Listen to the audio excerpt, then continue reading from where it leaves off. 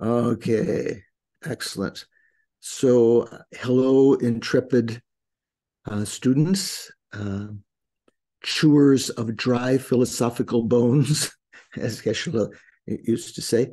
Um, we're going to begin with some chanted prayers, or you can mentally recite them also, or just think of the meaning, and then we're going to do a little um, meditation to set our motivation. So, Doris, if you could put up those initial prayers. There's the peacock feather with a drop of water on it. Okay. Okay. And if you can go down a little in case people are following, probably people know by now these verses. Sange churang suki chognam la jangchu baru dagni kepsu chi dagi chunen gipe sognam ki dola penchir sange drupa shok. I go for refuge until I'm enlightened through the Buddha, the Dharma, and the Supreme Assembly, through the collections I create, through listening to the Dharma. May I become a Buddha in order to benefit migrating beings. Sangye churang soki chognam la, jangchu baru dagni kepsuchi, dagi chunen gipe sognam ki, prola panche sangye drupa shu. And then a short mandala offering. By offering this ground that I visualize, and now anointed with perfume and strewn with flowers, adorned with Mount Meru, the four continents, the sun and moon, visualized as a Buddha realm. May all migrators enjoy a pure realm. And this is the translation that I think Laktor used when the Dalai Lama's teachings last weekend, or so. O perfect, O holy and perfect, pure Lama, from the clouds of compassion. It's okay. Once is okay, right there. From the clouds of compassion that form in the skies of your Dharmakaya wisdom, please release a rain of vast and profound Dharma, precisely in accordance with the needs of those to be trained. Idam Guru Namandalakam Niryatayami. Okay, so we're going to begin. I'm going to put up here so you can see. Uh, we're going to begin with a little meditation. Hi, Anna. Hi, Diana. So sit comfortably, back straight, body relaxed, mind relaxed. Place your attention on the breathing, respiration, by recognizing an inhalation as different than an exhalation. Place your mindfulness upon the breathing. Let go of other thoughts.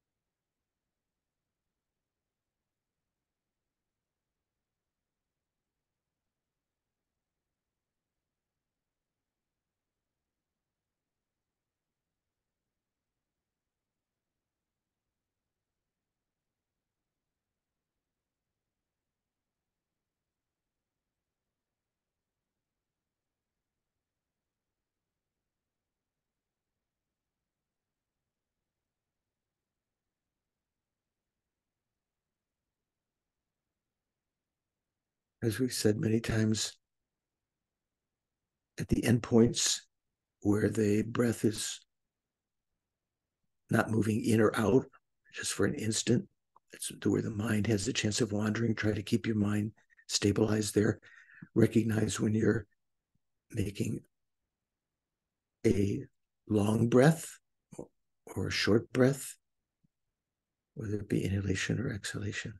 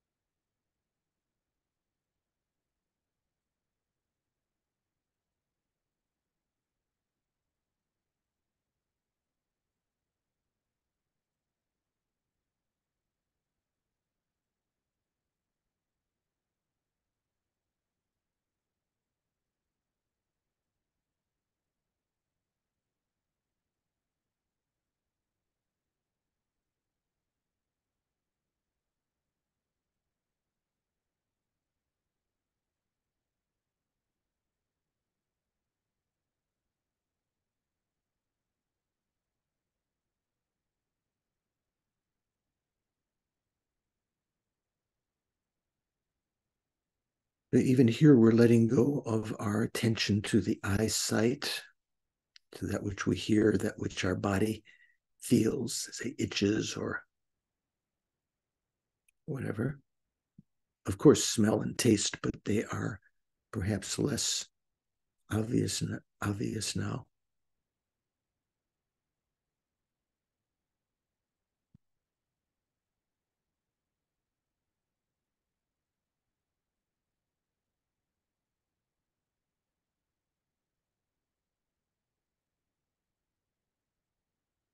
But with the mind slightly calmed, now turn your attention to the mental consciousness. Let go of your attention to the breathing, your mindfulness of the breathing. First, recognize the mental consciousness before you have mindfulness of it. And the way you do that is by recognizing the contents, because the mental consciousness itself is something which is very, very sheer, very subtle.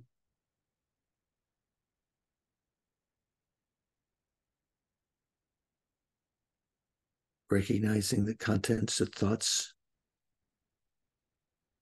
memories of the past, maybe just a few moments ago, maybe a long time ago, observations about the present, thoughts about the future, emotional states,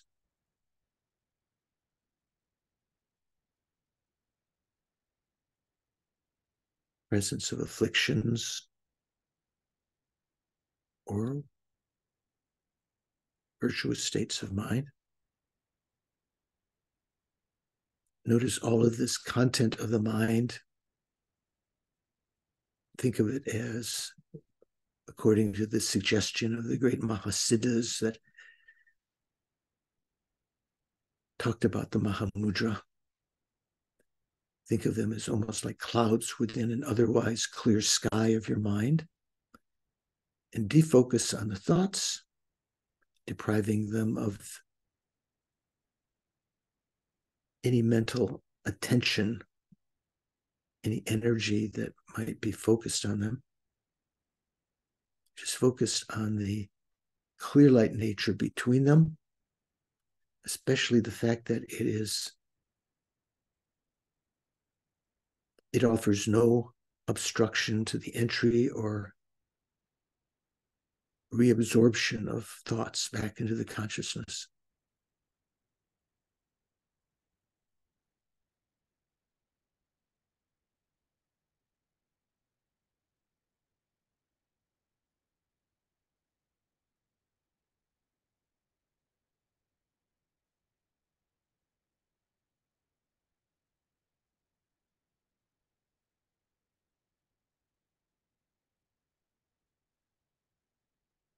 this conventional nature of the mind, its conventional clear light nature,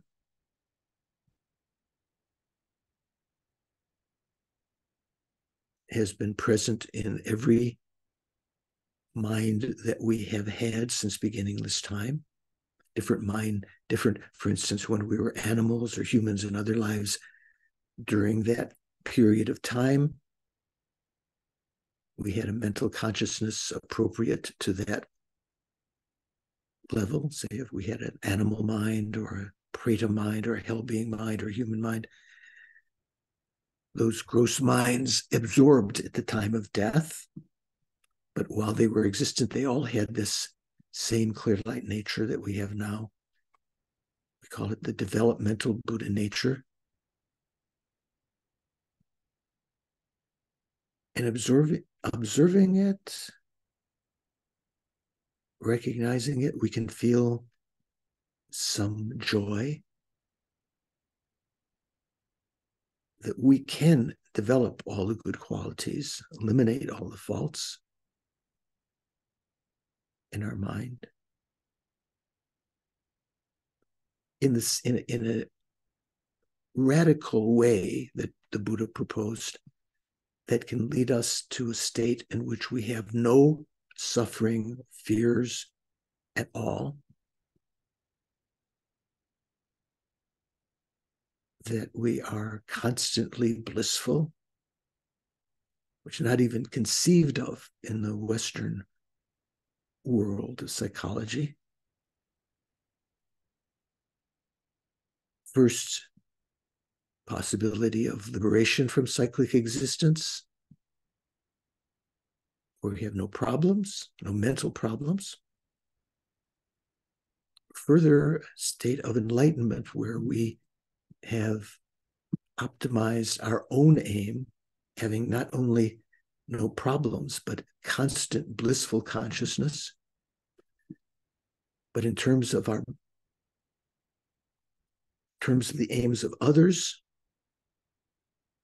our achieving liberation allows a certain amount of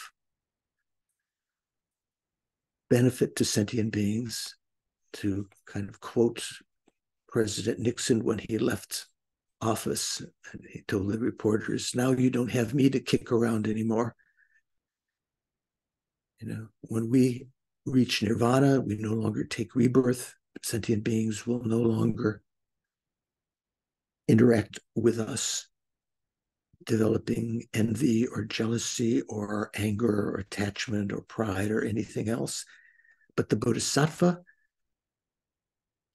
who was actively engaged from life to life to benefit sentient beings, has a much more direct impact on sentient beings. The bodhisattva, in meeting sentient beings, creating karmic connections with them, leads them out of problems, gives teachings, guides them. All these other sentient beings who have been our mother numberless times in the past, since beginningless time,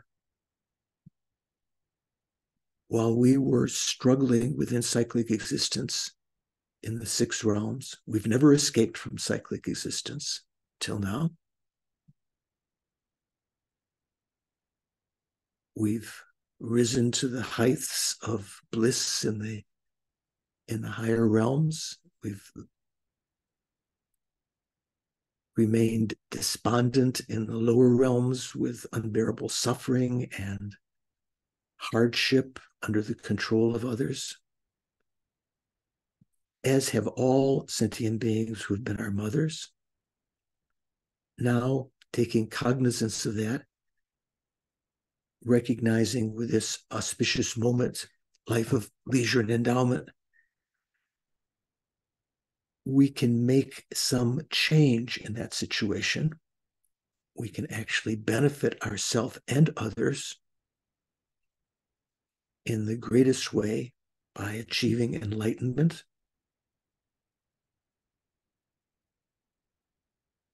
to realizing emptiness, through accumulating merit, which are the causes of the Dharmakaya and the Rupakaya, the two bodies of the Buddha, if you divide into two.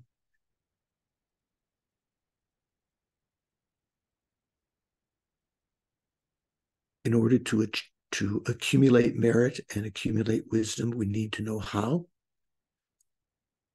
which are explained in Chandrakirti's great text, the entry into the middle way, the Majjhimakavatara, and especially illuminated by Lama Tsongkhapa in his Gompa Rab cell, the illuminating the intention, which we are studying. So think I'm going to participate today listening, contemplating, meditating, in order to accumulate the two collections so that I eventually can become a Buddha by progressing on the Bodhisattva path for the welfare of sentient beings and myself, incidentally, myself not is the major component of that equation, but knowing that when we do achieve enlightenment, we reach the optimal benefit of oneself and the optimal benefit for sentient beings. I'm going to participate in order to become a Buddha, to remove sentient beings from suffering entirely and place them in everlasting blissful happiness. That's the reason I'm going to be participating today.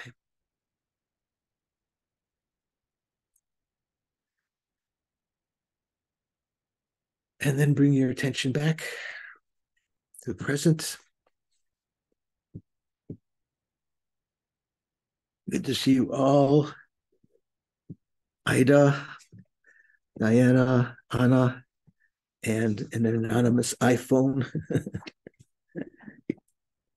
Not sure who exactly that is. So before we begin, does anyone have any Dharma question, any Dharma, what do you call it, Dharma itch that you need scratched? Anything from the previous class that was left unresolved, or reading that you did in preparation for today's class?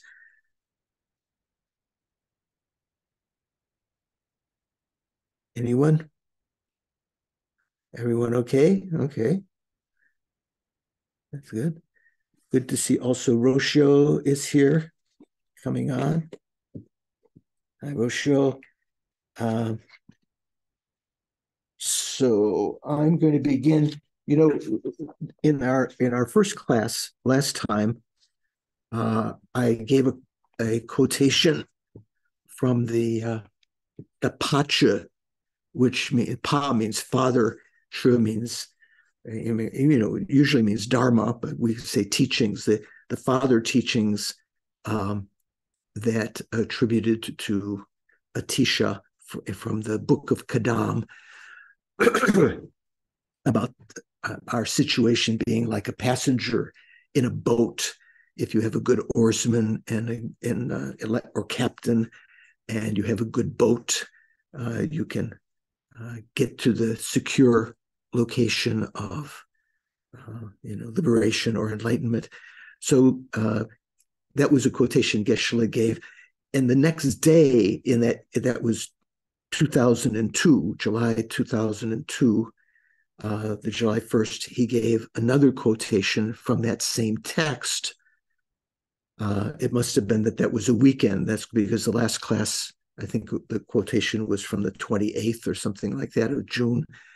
So on July 1st, 2002, Geshe-la quoted again from that text by Atisha, and I wanted to mention that also kind of as a motivation to begin with. So this actually turns out to be the verse just before the verse that we talked about last class. So I'll say it in Tibetan just for auspiciousness first. Dopa dargi sinbu da, Da means like, Sinbu means worm, and Dar means silk. So desire is like the silkworm. Rangla Jungwe Kachuyi. So Rangla Jungwa, Rangjung means kind of naturally arising. Kachu means, what do we say? Kachu, kind of like spittle, or that which comes out of the mouth. Due to that which comes out of the silkworm's mouth. Rangni Chingne Dromiter. It binds itself in such a way that it does not permit movement. Dejin Dagzin Chempole. Dejin means in the same way Dagzin means, as you probably recall, self-grasping, grasping to a self of persons or a self of phenomena. Chempoi, it means it's great. Dagzin, out of that. Likewise, from the great self-grasping or the extreme self-grasping, Jungwe Damsap Chempoi. Damsap means kind of a muddy area or cesspool, or what would you call it? Cistern. I remember from the Bible, there's some quotation that people who were adherents of urine therapy quoted, "You should drink the waters of thine own cistern." So anyway, likewise, the great muddy cesspool that arises from extreme self-grasping does not allow one to a secure state. The same kind of sense of that we talked about last time, samsara. A secure state means a place where you don't have to worry. You're not in transit, like in the boat in the ocean. You've reached dry land, or here, in this case, talking about liberation or enlightenment. Because of that great cesspool that arises from extreme self-grasping, it doesn't allow one to reach a secure state of liberation or enlightenment. Miso Shindu Kurdujuk Nangring Damle Zechangi Chikyang Mipen Tronade. So that last part means, while unbearable, entering into the cocoon, or it could, as Thupten Jinpa translates it in his translation of that, into a corpse. The forbearing by holding up from the great mud, there is no benefit at all. It is good to escape. So this is kind of talking about the fact that this situation that we find ourselves, like the silkworm that creates a cocoon around itself from the liquid that arises naturally from its mouth. We're caught up out of desire into fascination with the events of this lifetime alone. Simply to move from one side or another in the cocoon, to sort of just move around a little bit, doesn't really benefit at all. It is good to escape. So there's a lot more commentary on that, but I won't go into that right now. But just to mention as a motivation, when we talk about emptiness, Lama Zopa Rinpoche would mention that it's important to have both scriptural sources of emptiness and reasoning. And in the same way, in the Lam Rim, which some of you are still studying actively, I'm not saying still studying, not as in a pejorative sense. This is sort of like the main subject we should be studying, the stages of the path. Also there, not just talking about emptiness, you need to have scriptural sources like this, verses by great beings. This was something that came from the holy mouth of Drondempa, who in the Kadam, the book of Kadam, at some points is just called Broom, Bhrum. Thupten Jinpa, in his footnotes to his translation of that verse, mentioned that it appeared that at some point Drondempa, his body disappeared and he was replaced by what appeared to be just the syllable broom. So it was called Broom, not Broom, but the Sanskrit syllable Broom.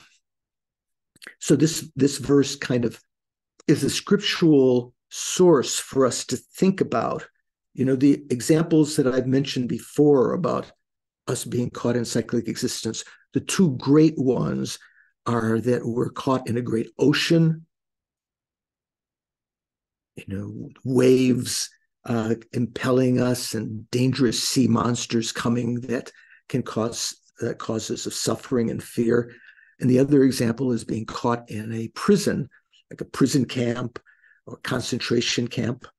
In this case, a cocoon, that the cocoon or the prison that we're caught in that doesn't allow us to get to a secure state is a result of our own doing, like the liquid that's coming out of the silkworm's mouth that causes its cocoon. So we should think to, what's it called? Is it called chrysalis? What is it called when the butterfly or the insect leaves the cocoon? Is that what it's called when it transforms from a worm? Does anyone know? Suvansh, do you know what I'm talking about? Pupal stage. Pupal stage. That's the stage of the silkworm, right? Butterflies come from the chrysalis and moths. Chrysalis is when it becomes a moth. Butterflies and chrysalis and moths and cocoons. Right. So we should think like that. It's no good to remain in the cocoon. It's not good just sort of augmenting things within cyclic existence, just getting everything arranged here or that, or moving around in the cocoon. It's going to be the same state. We should escape. We should leave cyclic existence. We should leave this cocoon that we're in and fly, soar like the butterfly. Okay. That's what I wanted to share with you today. So I find these kinds of analogies by the great masters, Drondempa in this case, and Atisha and so forth, to be, things that they themselves see analogous to our situation and to the situation that we can find ourselves in, to be very, very useful. Okay, so we're on the sixth mind generation in this text, which you could call the sixth chapter. You could call the sixth bhumi, or you could call the sixth perfection, the perfection of wisdom, or the wisdom gone beyond. So we began last time explaining the sixth ground with the four main divisions, and we talked about the etymology of the name of the ground and its superiority. And we mentioned the first verse on the directly facing, it could be called the abhimukhi.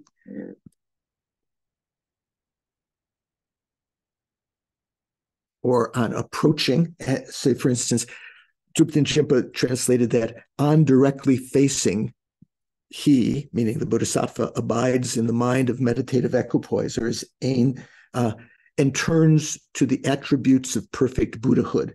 And Klein's translation said, approaching the qualities of a perfect Buddha and seeing the suchness of dependent arising, of arising dependent upon this. That's the verse that Stephen was talking about, the phrase that Stephen was talking about before.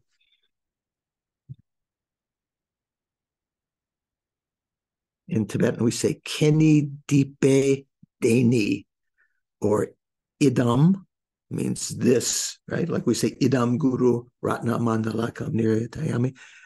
Pratyaya tattva, tattva. So arising, the suchness of arising dependent upon this, due to which they abide in wisdom. On the manifest, abiding in equipoise, they attain cessation. So we talked about that, having attained the fifth ground, a thoroughly perfect, a thoroughly pure perfection of meditative absorption. The Bodhisattva abides in the most excellent mind of meditative equipoise of the sixth ground, reading Jimpa's translation, namely directly facing or the manifest. So there's many, as Geshe Zopa said in his commentary back in 2002, many ways of explaining why it's called abhimukhi or called the manifest. You could say directly facing the qualities of enlightenment or approaching them or manifesting them. So we talked about that.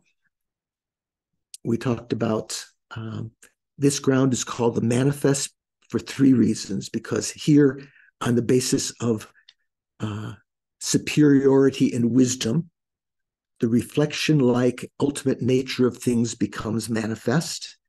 And we investigated a little bit about what that meant.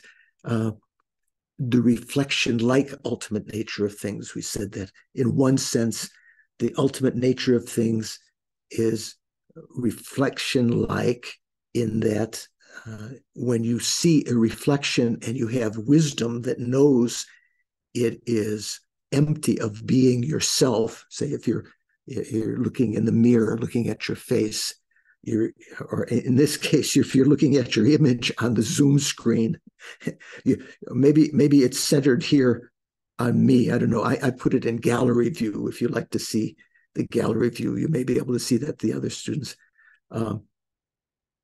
that's not you, but it looks like you, right?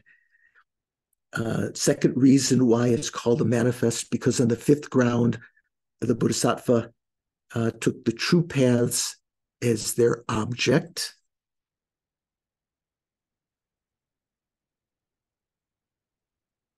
Let's see here. What did Anne say here?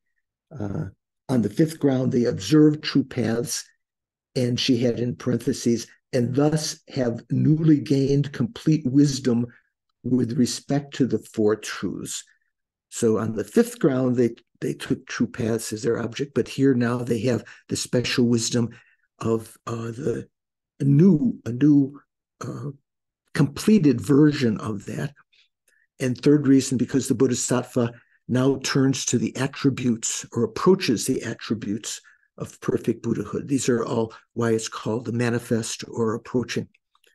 And we gave the a little explanation of what Jayananda's commentary and into Jimpa's text he calls the explanation of the commentary. So in that title, commentary means Chandrakirti's auto commentary, and explanation means Jayananda's explanation of that commentary, right? So like commentary on a commentary. And then we mentioned how at the end of that paragraph there, it says, the first reason above, and says, which states that the reflection-like nature of phenomena, the emptiness of inherent existence, which is itself like a reflection in that it exists but is not truly established. The emptiness of inherent existence exists. It is an existent. It's not something which cannot be perceived. The first reason indicates how the wisdom versed in the sequential and reverse order of the 12 links of dependent origination come to full realization here on this sixth ground. Thus, the meaning here is that on the basis of full realization of these two trainings in wisdom, two trainings in the Four Noble Truths and on the 12 links. And you remember we mentioned earlier in the course, the Shravakas usually take the Four Noble Truths as their main object of meditation. And the Pratyeka Buddhas take the 12 links, which is in a sense more sophisticated. Here, even in this sequence, the Four Noble Truths were first understood, the subtle and gross 16 aspects in a very profound way on the fifth bhumi. But here on the sixth, the Bodhisattva also understands the 12 links. So indicating that it's a more subtle understanding. Thus, the meaning here is that on the basis of full realization of these two trainings in wisdom, trainings in the Four Noble Truths and dependent origination, have come to be manifestly known by the Bodhisattva. So the next paragraph is where we ended last time that we didn't give commentary on. Since the three trainings in wisdom, and Jimpa says, illusion-like reality, the Four Noble Truths, and the 12 links of dependent origination are the three, whereas Anne says, what did she say? So she says, thus, on this ground, the Bodhisattvas complete the three trainings in wisdom.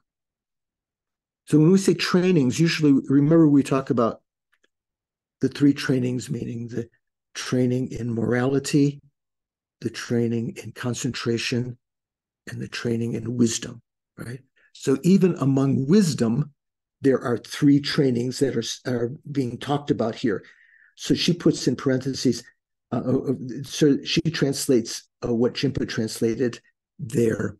Jimpa said, since the three trainings in wisdom, illusion-like reality, the Four Noble Truths, and the 12 links, she says, thus on this ground, they complete the three trainings in wisdom. And then she parenthetically says, that is skill regarding emptiness, whereas Jimpa said illusion-like reality,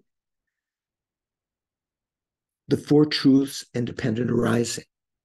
It's a slightly different emphasis on the first one. Here she said skill in regarding emptiness. Jimpa said the illusion-like reality. Geshe Zopa, when he commented on that, it was different. He said the three refer to the wisdom that realizes the 37 wings of enlightenment, the 37 bodhipaksha, the 37 factors that lead to enlightenment that we had on the fourth bhumi, the wisdom that realizes the subtle and gross aspects of the Four Noble Truths on the fifth bhumi, and here the wisdom of the 12 links, forward and reverse orders.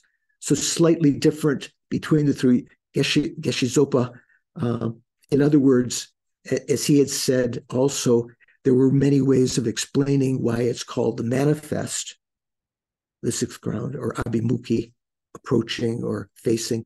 There are many ways of explaining what these three trainings are here. Anyway, so Jimpa says, since the three trainings in wisdom are fully realized on this ground, given that the more distinctly superior one's tranquility, given that the more distinctly superior one's own tranquility is, the more distinctly superior will be one's insight. And we mentioned that several times before. Remember when we talked about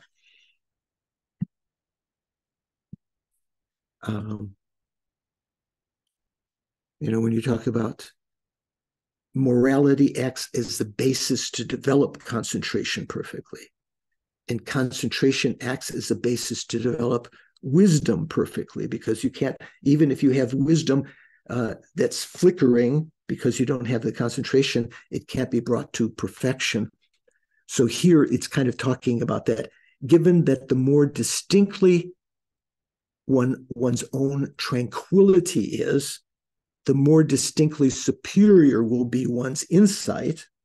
And given how on the fifth ground the Bodhisattva attained the most excellent perfection of meditative absorption or concentration, so here on the sixth ground, the perfection of wisdom comes to be most excellent. Okay. How are we doing? Is it making sense? Oh, Daniel has appeared. Hi, Daniel. Good to see you. You were able to get in. Hi. Hi. So we have Switzerland and Germany and a couple of other countries involved here. So the text, Jimpa's text, therefore, continues, says, therefore, it is from this ground onward that the special form of absorption into cessation is obtained.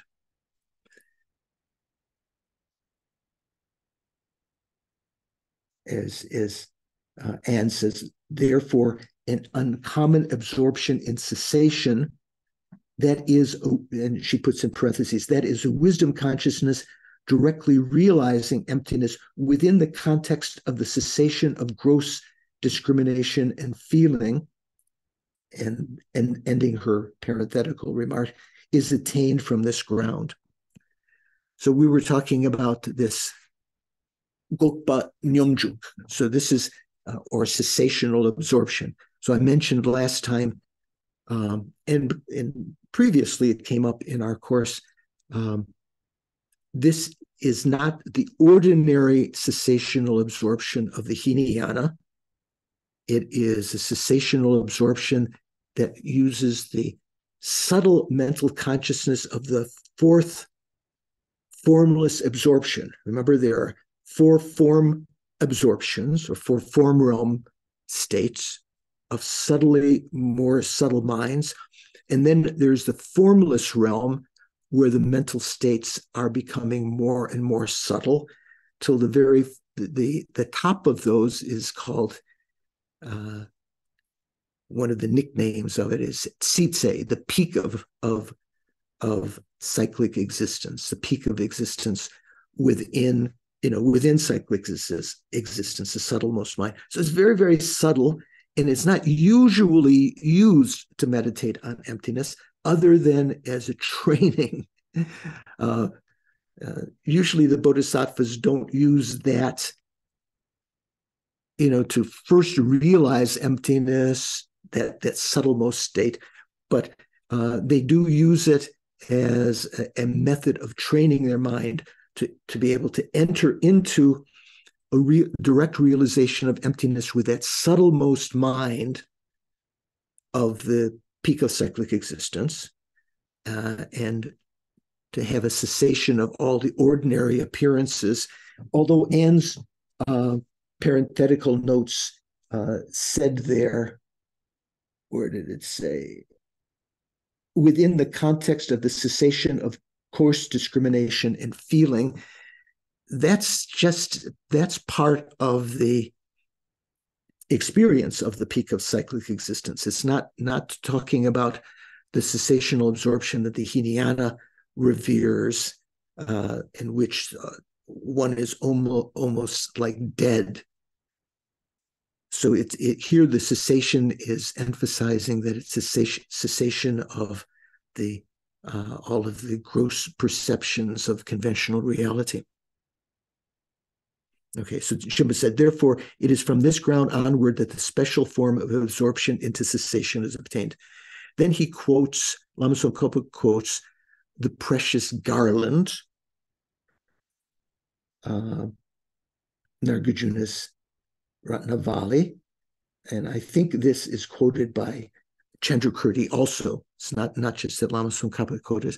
So Jimpa translates this verse, the sixth, because this is in the sequence of verses in the Precious Garland talking about the various bhumi. So it's understood that the word bhumi is attached here.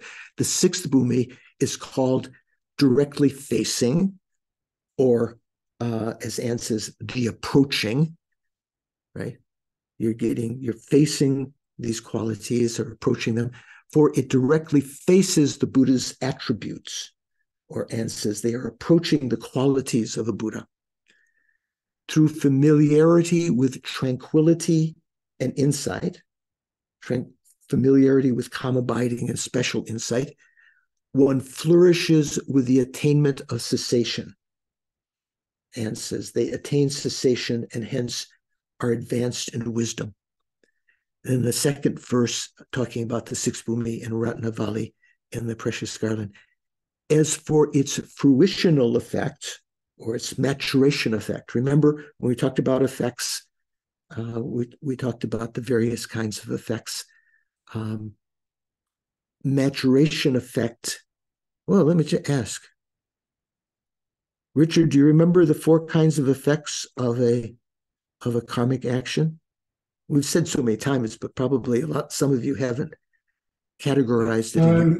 I remember that we talked about it. I don't remember the details. I'm sorry. Oh, okay. You don't have to be sorry. Who can explain the four effects? Rocio wants to. Okay. Well, I know two of them. One is the same as the action, and the other one is the environment. Okay, it's close. Okay. It's close. So generally, we say we could put the environmental effect as one of them. It could be the first, it could be the last. That means the environment that you find yourself in, not just environment like as a human or something like that, but the environment within your realm. You might live in Delhi or in Calcutta, or let's say, what's the famous place? What's the famous place? Bollywood. What is that? Bengal. Where is Bollywood? What is that in India? Srivansh? Bombay. Bombay, that's what I was looking for. Bombay, it used to be called Bombay. Now they call it something else, I think. Right? What's it called now in India? Srivansh? I don't know, Venerable George. Oh, okay. Anyway, I think they've changed the names of a lot of the cities. So Mumbai, yeah, it's called Mumbai. So you could be in a state in Mumbai, or you could be in the barrio or the terrible places where people live with tin roofs and or you could be living out in the slums, completely open to the air. So that depends. That's kind of your environmental effect of your karma. You could be born in a muddy place or so forth, a dry place. So that's one of the effects. What are the other three effects? One of them is called the maturation effect. That's the effect that throws you into one of the realms of samsara. And then the other two are usually subsumed into one. They say the effect that's similar to the cause. So one of them is if you divide effects similar to the cause into two, say the effects similar to the cause as an experience. So that means if you killed before, the ripening of that means that you could be killed or have your life shortened or your medicine less effective and so forth. And the effects similar to the cause as an action means that you have the habitual tendency to kill again. So we talk about these four kinds of causes, four kinds of results: the environmental results, the maturation results, the results similar to the cause as an experience, the results similar to the cause as an action. You should memorize those somehow. So here it says, as for its fruitional effect or the maturation effect, one will be the king of the pranirmana gods, or as Anne says, a king of the gods in the land enjoying emanation. Since he is not outshone by the Shravakas, he pacifies those with inflated pride. So what is this talking about? Does anyone know? What are the where are the gods enjoying emanation? John, do you know? Have you studied? Have we done? I haven't really studied. I guess they're gods in the form and the formless realms, I think. Is that right? So, don't I have the note here? Did I get to the wrong? I put on the wrong note here. Oh, here we go. So there are 6 types of desire realm gods. So these are not the form realm gods. So we mentioned before the 4 guardian kings. Have you heard of them? The 4 guardians. So when you're in the desire realm, the first of the desire realm gods, you're still in the desire realm. You're not talking about the form realm gods like Brahma and so forth. You're talking about the desire realm gods. The first of them is called the Katur Maharaja Kayaka, the 4 guardian kings, or that kingdom. So there's a like, for instance, in the southern continent, the guardian king is Vaisravana, who is also revered as in Tantra and so forth as the wealth, one of the wealth gods, right? Wealth deities.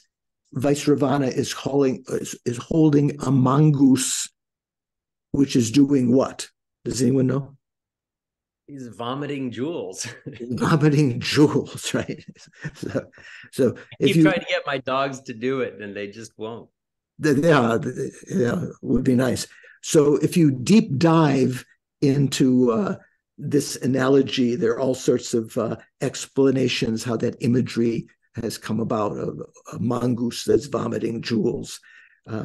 Some people say that some of the Mongol kings on Earth had stuffed mongooses within which they stored their jewels. Anyway, so the first level is the level of the 4 kings. That's sort of near, not near the peak of Mount Meru, but above the 4 continents. Then there's the heaven of 33, which is on the summit of Mount Meru, where Indra presides. So of the desire realm gods, there are 2 of them that are still sort of how to say, have some kind of stability. They're on Mount Meru. The four kings, the guardian kings around the 4 directions, that realm with other beings, of course, not just those gods. And then on the summit is the heaven of 33, where Shakyamuni's mother had been born after she passed away at his birth, and where he went up to at one point in one rainy season to teach her the Abhidharma.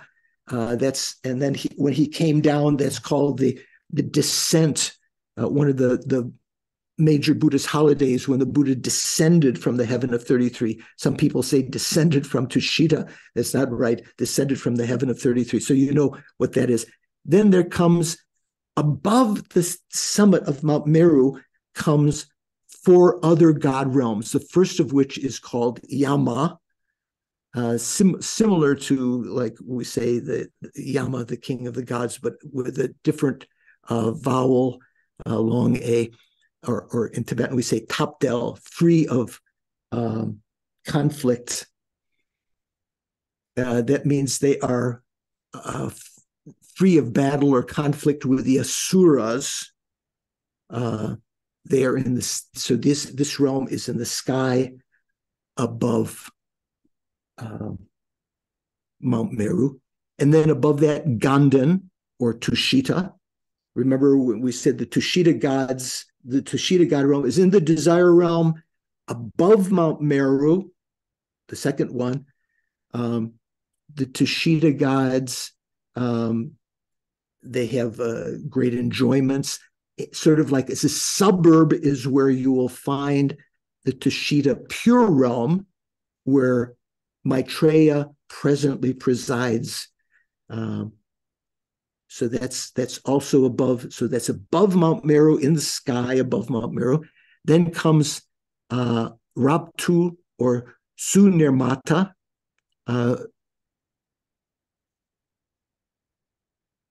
That's the realm that we're talking about here. So this is what did Jimpa say here? Did he put it down there? Pranirmana refers to the Nirmanarati. That's in a note just after that verse. So what that's talking about is that these are called Raptul. Rab means the Su in the one of the names, or those who can or the Nirmana Rati, those who experience sexual pleasure by smiling. So that's the realm that these sixth realm bodhisattvas can take birth as the king of that land. So there's a little bit reminiscent of the tantras when we talk about the Kriya, Charya, Yoga, and Anuttara Yoga tantras. We say that the Kriya Tantra deities experience their sexual bliss by smiling, kind of like kids in school, right? Flirting, smiling or showing some affect to another, they experience pleasure.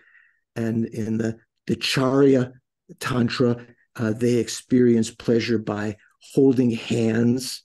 In the Yogacara, by embracing, and in the Maha Anuttara, by engaging in sexual intercourse. So sort of different levels, a little bit reminiscent of that.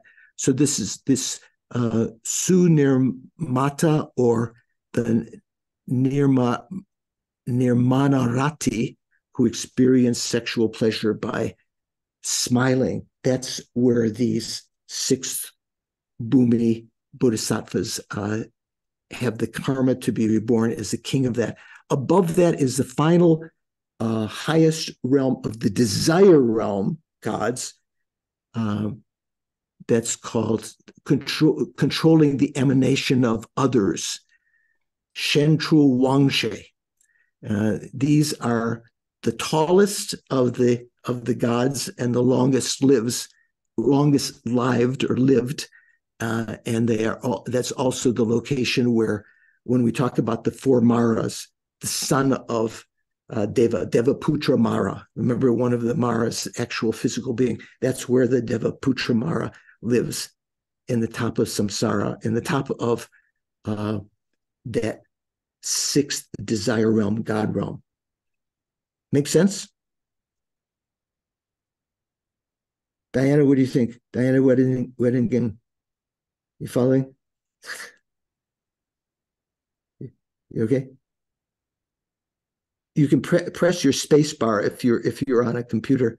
That's a shortcut. Yeah, I'm having some technical difficulties today, so my computer keeps freezing. No problem. Okay, so that's worth knowing about, that there are six desire realm gods. So then the next outline comes: praise to the perfection of wisdom.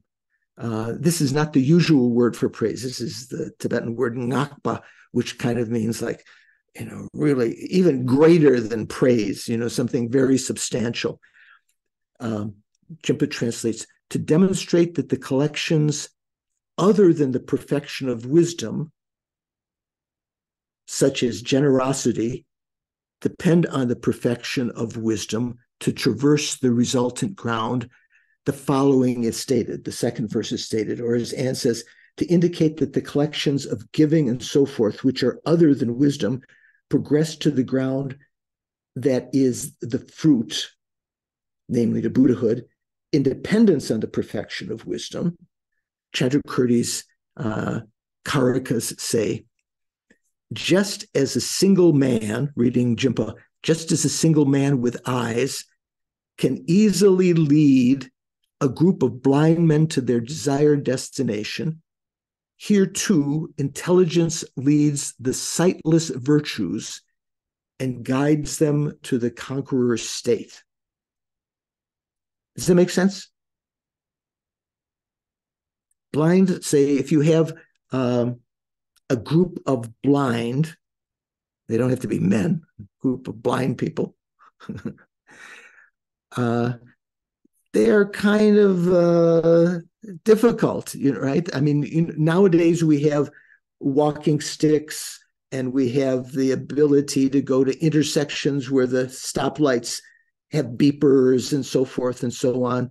But generally, blind people can't get to where they want to go, right? Because they can't see. But amongst in that group, if there's someone with eyes who can see, that person with eyes can lead them to their destination. So the idea is that the other perfections by themselves, the perfection of generosity, morality, patience, enthusiastic perseverance, and concentration, just by themselves are kind of like the blind people.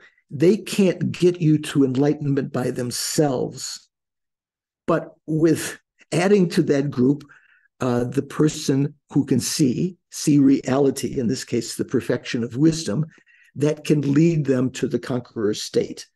Or as Anne translates that, just as a person having eyes easily leads all in a blind group to their desired destination, so here also the mind of wisdom, taking hold of virtues that lack the eye of wisdom, goes to the state of a conqueror. Making sense? Suvansh, what do you think? Make sense? So you're looking off the side. So you have a screen where the text is off to a little to your left there, right? Yes, Venerable George, I have two screens because I've got to show text on one and then I see the Right. review on the I other. do the same. Yeah, I've got three screens here. I've got iPad over here with Anne's text, and iPad over here with Jimpa's text, and then I'm looking at you over here. Okay. Making sense? Daniel, does that make sense? Blind people can't get to where they want to go. They need to rely on someone with eyesight.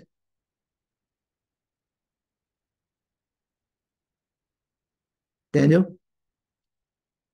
You can't unmute? Okay, it doesn't matter. I'm not sure if you seem to realize I was talking to you. Richard, what you have your hand up? What do you think? Yes, I'm just not clear on the phrase sightless virtues.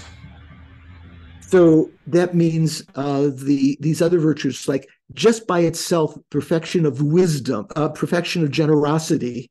You might think, oh, if you have generosity, that can lead you to enlightenment. Just by itself, that can't lead you to enlightenment. It has to be accompanied by, and all of the perfections, when actually practiced, have to be accompanied by the perfection of wisdom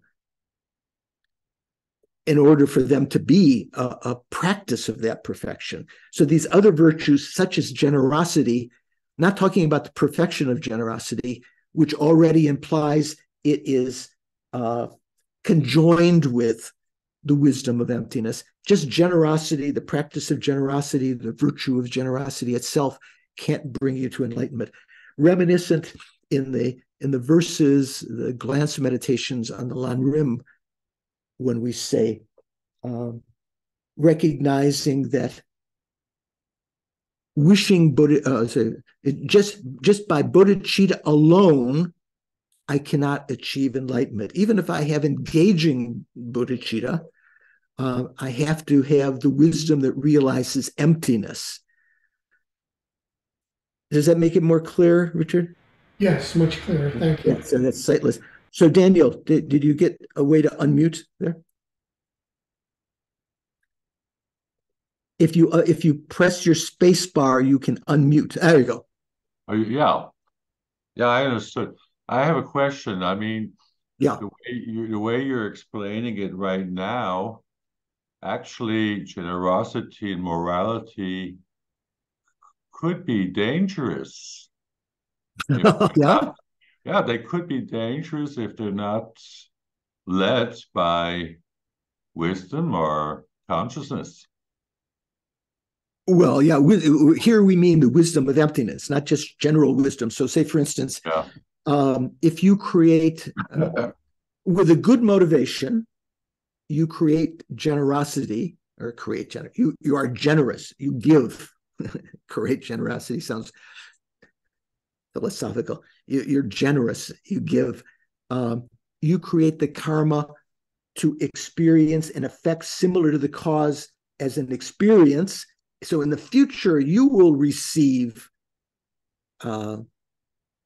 goods, resources, and so forth. Like the famous verse in another place in Nagarjuna's Precious Garland, he says, as a result of charity or giving, there are resources. As a result of morality, there is high status. So that means the result similar to the causes and experience. Also in the case of morality, it can mean the maturation result. High status means as a result of being moral, the karmic result of that is to be born in high status. That means in the upper realms, not in the lower realms. So it could be dangerous if you don't have a good motivation.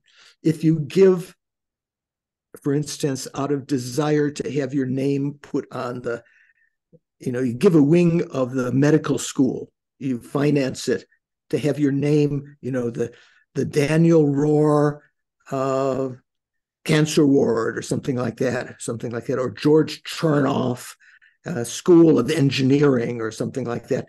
Then if you're doing that out of pride, you will have some beneficial results because it is a virtuous action, but it can be mixed with some bad results also. So you have to be careful that way. You have to have that kind of wisdom. But generally, creating virtuous karma doesn't usually have a downside. What downside do you see in creating virtuous karma, in being generous or being moral? You said it was dangerous if you didn't have wisdom. Well, negative effects. I mean that. Well, like you said, if you're just like acting out morality or generosity, behaving so other people admire you or respect you. Right. That's what I actually mean. Right. Yeah. So that you're right in that respect.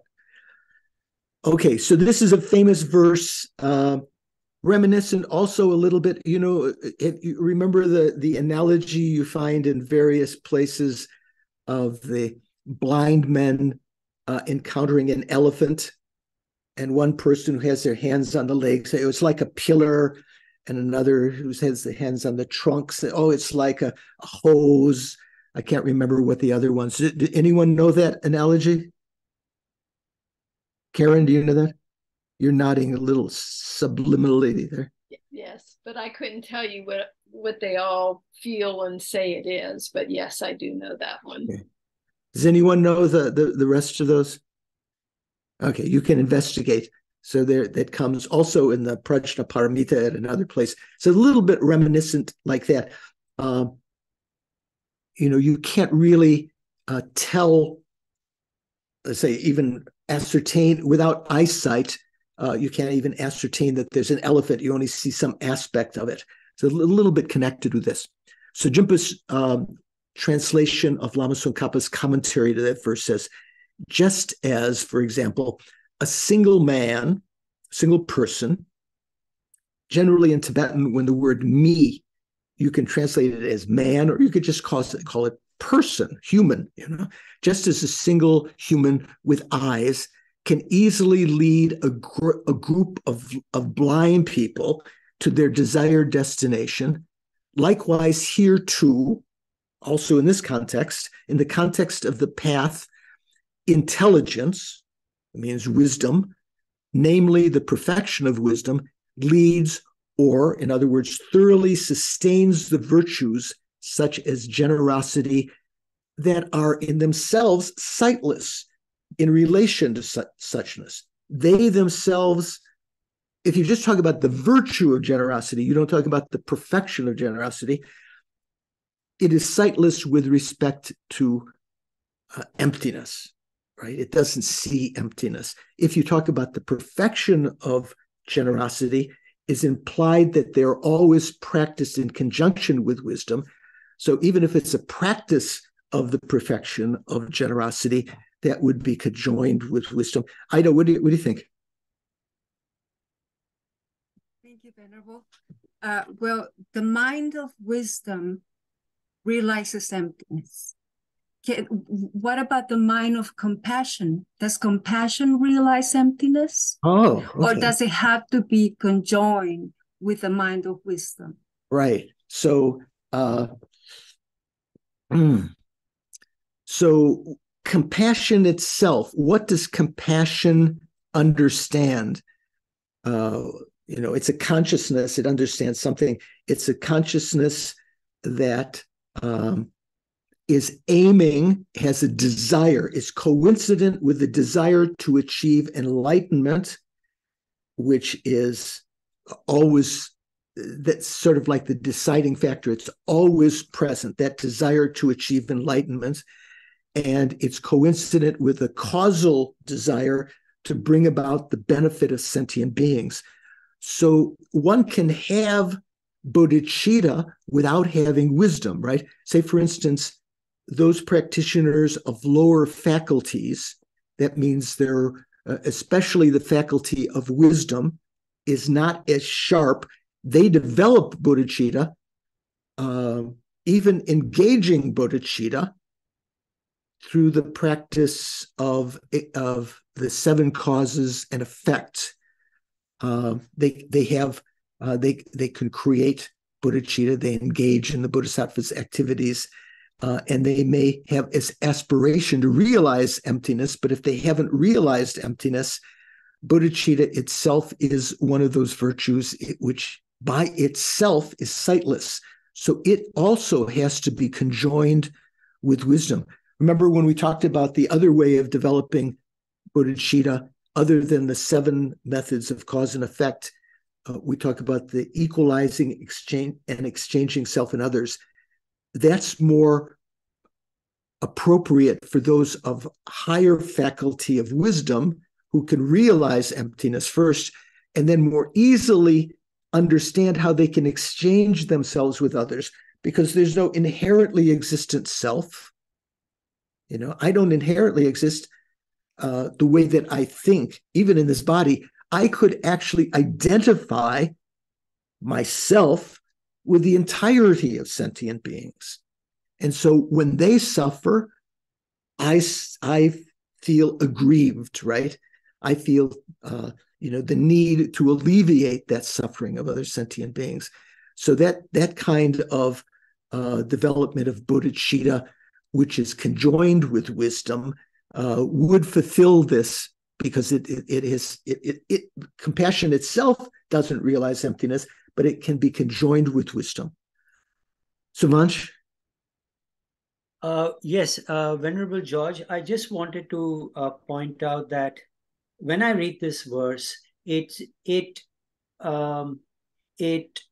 brings up a point of difference between how you see compassion and such practices being done in other traditions versus how the Buddhists say you should do it. When I see my relatives, who practice in another tradition, they have a very strong sense of compassion, and that will manifest, and they will talk about it, etc. But they will never bring that and conjoin it with wisdom, which is what is being, the way over here is. That's a very big point of difference I find, right, between the traditions.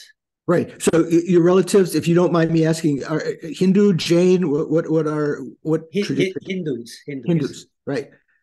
So they may, other traditions also, even Christianity, when they talk about compassion or something similar to bodhicitta, let's say especially compassion, they may say that there needs to be some wisdom, but they're not talking about the wisdom necessarily of emptiness. They may be talking about the wisdom that realizes that if you give alcohol to an alcoholic, if you're generous, and say, come on, have some, that's not wise. They may conjoin it that way, but they don't necessarily conjoin it with the wisdom that realizes emptiness. So what would that mean? Realizing that you yourself as the donor, as the giver, as the generous one, is empty of inherent existence, that the object being donated doesn't inherently exist, so that you don't develop pride or whatever, and realizing that the recipient is empty of inherent existence, and even going beyond that, the action of giving, taking this and transferring it over there, that's just a process that doesn't inherently exist. So though those factors being lacking, that virtuous karma itself easily destroyed by anger in the future, and that virtuous self is not called a transcendental virtuous karma. That is just a mundane virtuous karma. Okay.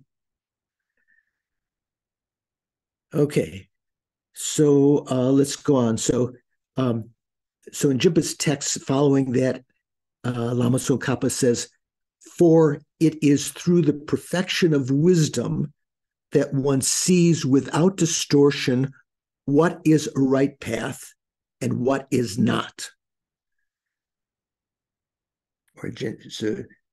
And says, "For the perfection of wisdom unerringly perceives correct and incorrect paths."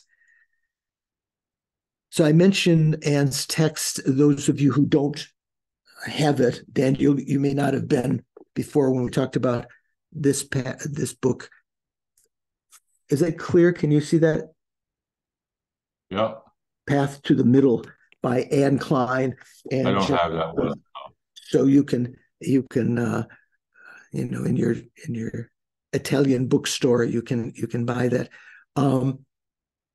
Anne has been in communication with us through Doris. Originally was sending emails asking her take on it. Apparently, Anne, in her response, said that unlike the excerpt from her book that is put in Venerable Jones' translation that we'll be using later, there it said that it was translated by Jeffrey Hopkins, and said she translated all of the text here that we're reading, in addition to Yeshe Thupten's commentary, but Jeffrey Hopkins had translated the verses earlier, and they used those verses along with his annotations to those verses. So it should say that it was translated by Anne.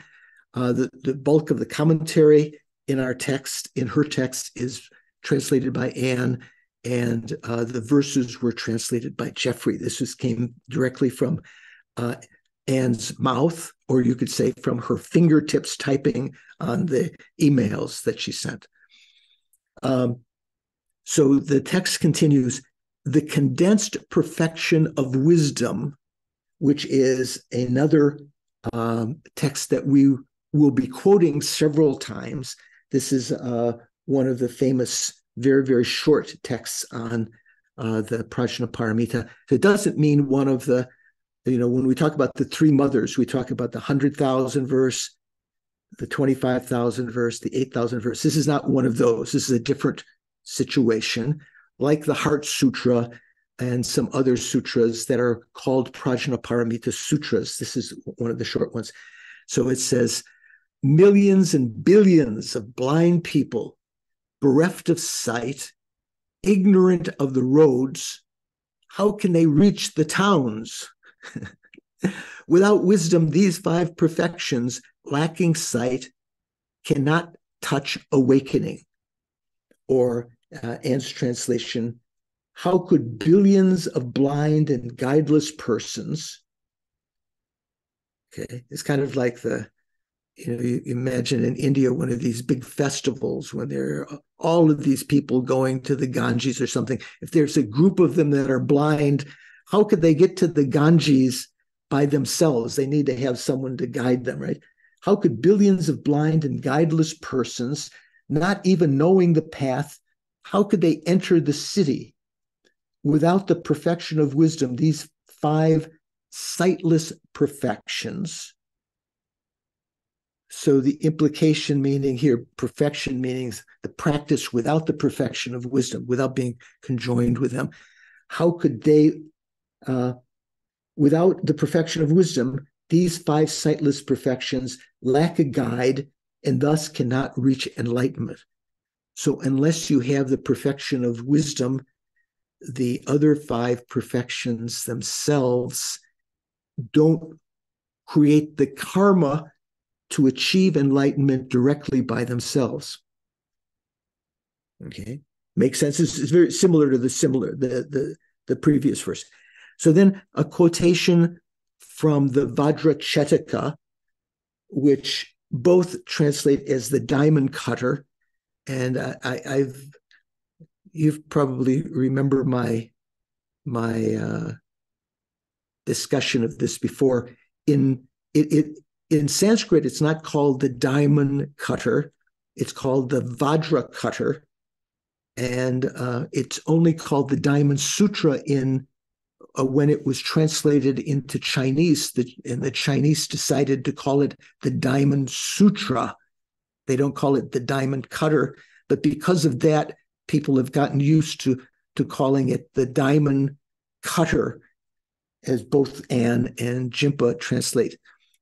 Nowhere in any of the commentaries to that is there the word diamond.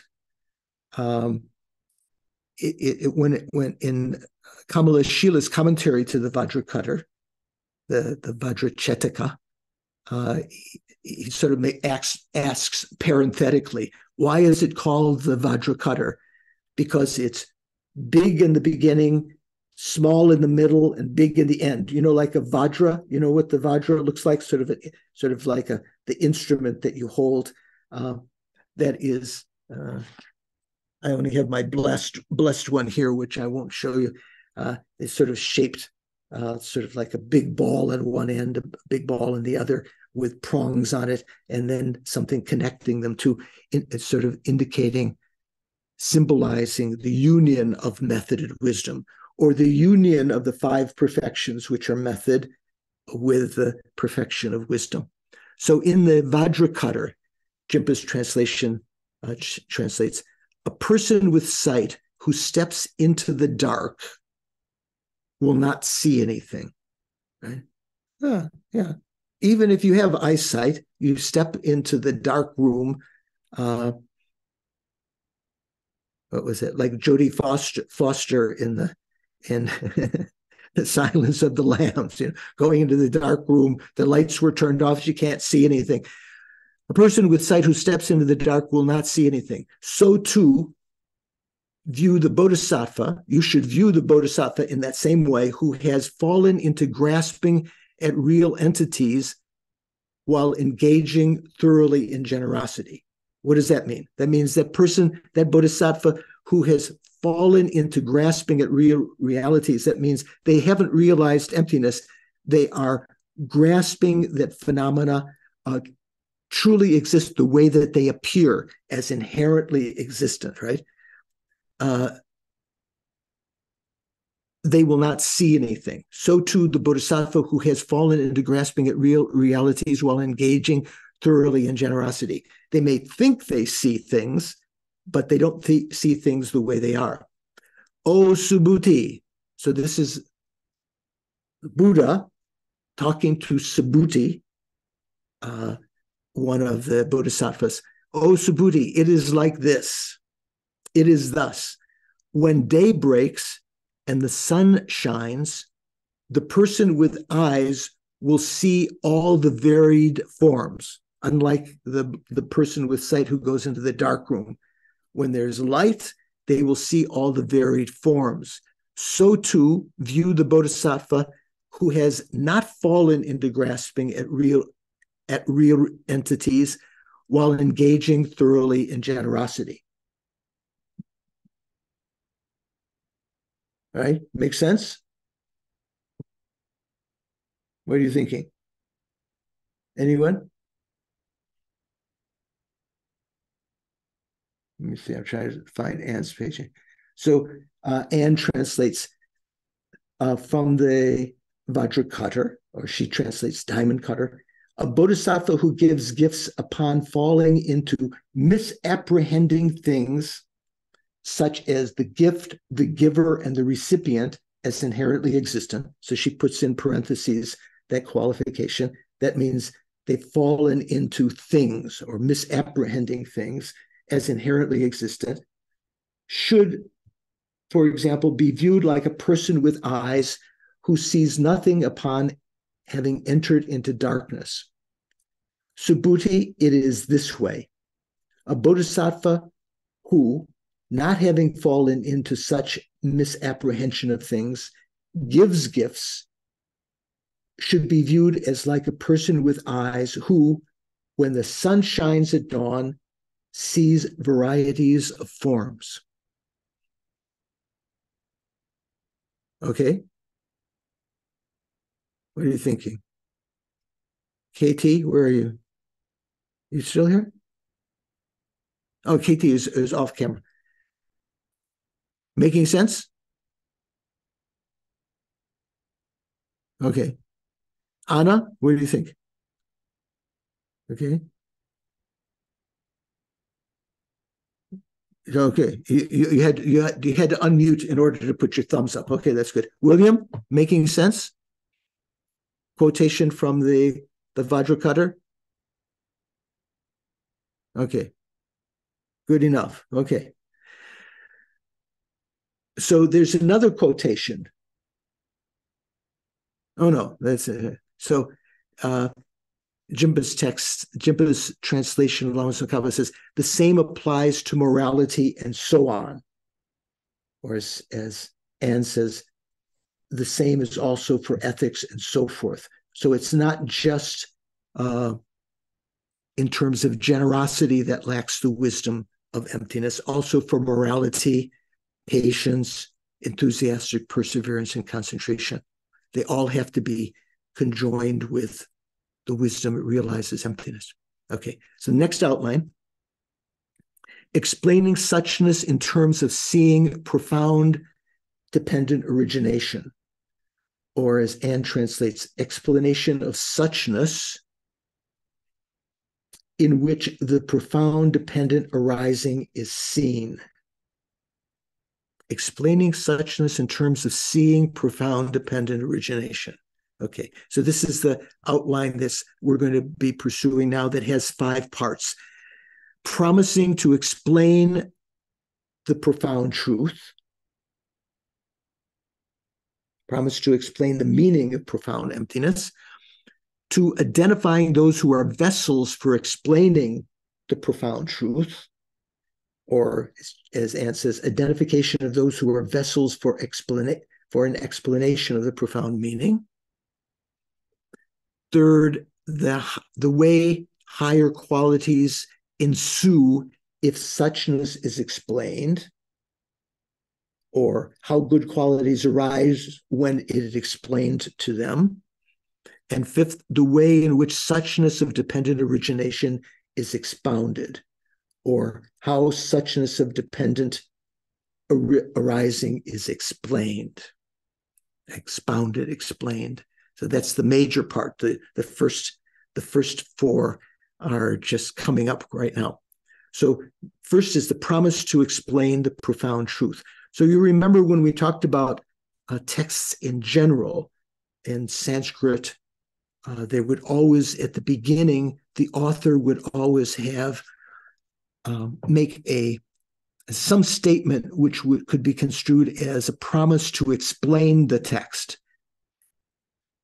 Reason for that is that the holy beings, when they make a promise, it's like engraved in stone. They will keep it, unlike the promises that we ordinary beings make. I'll be there for you, or I will, I will do this or that, which is kind of like either pressing your hand in the sand so it's there for a while and gets evaporated away, or it's like writing in the air, it's gone immediately. So the promise to compose is kind of like an indication that the author is taking this responsibility seriously, and they will complete it. They will complete the book. So this section begins.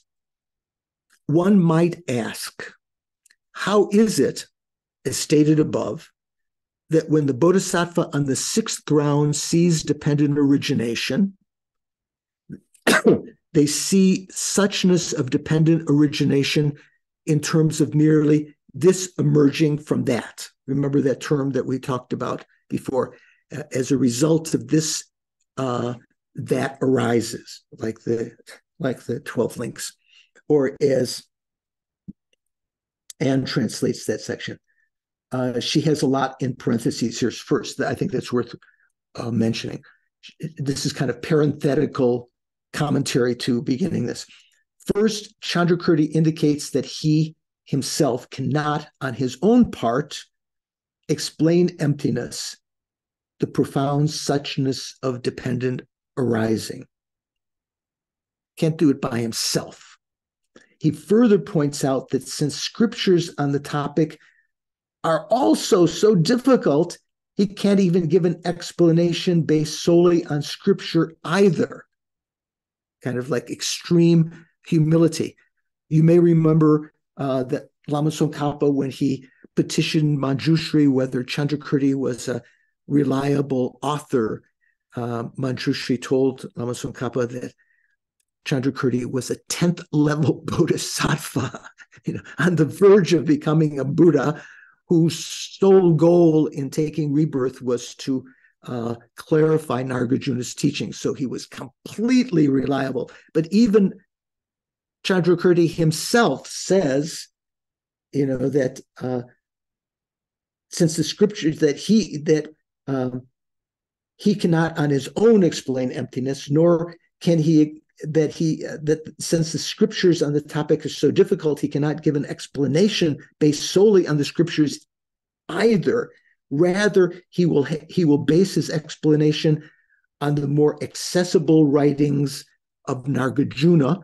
Maybe, and adding to what Anne said here, accessible, maybe you would say totally reliable teachings of Nagarjuna, who himself saw emptiness. Why? Because he was prophesized by the Buddha to have seen emptiness. So you could completely depend on Nagarjuna's explanation.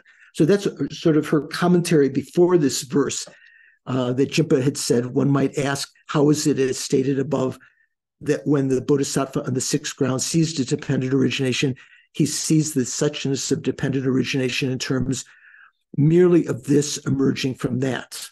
So Anne's translation of that is, you said before in the first stanza of this chapter that when the sixth ground Bodhisattva sees dependent arising, that Bodhisattva will see the suchness of arising of this particular phenomenon in dependence on that particular phenomenon. How is this? To respond, the commentary says, so the commentary, what is the commentary here?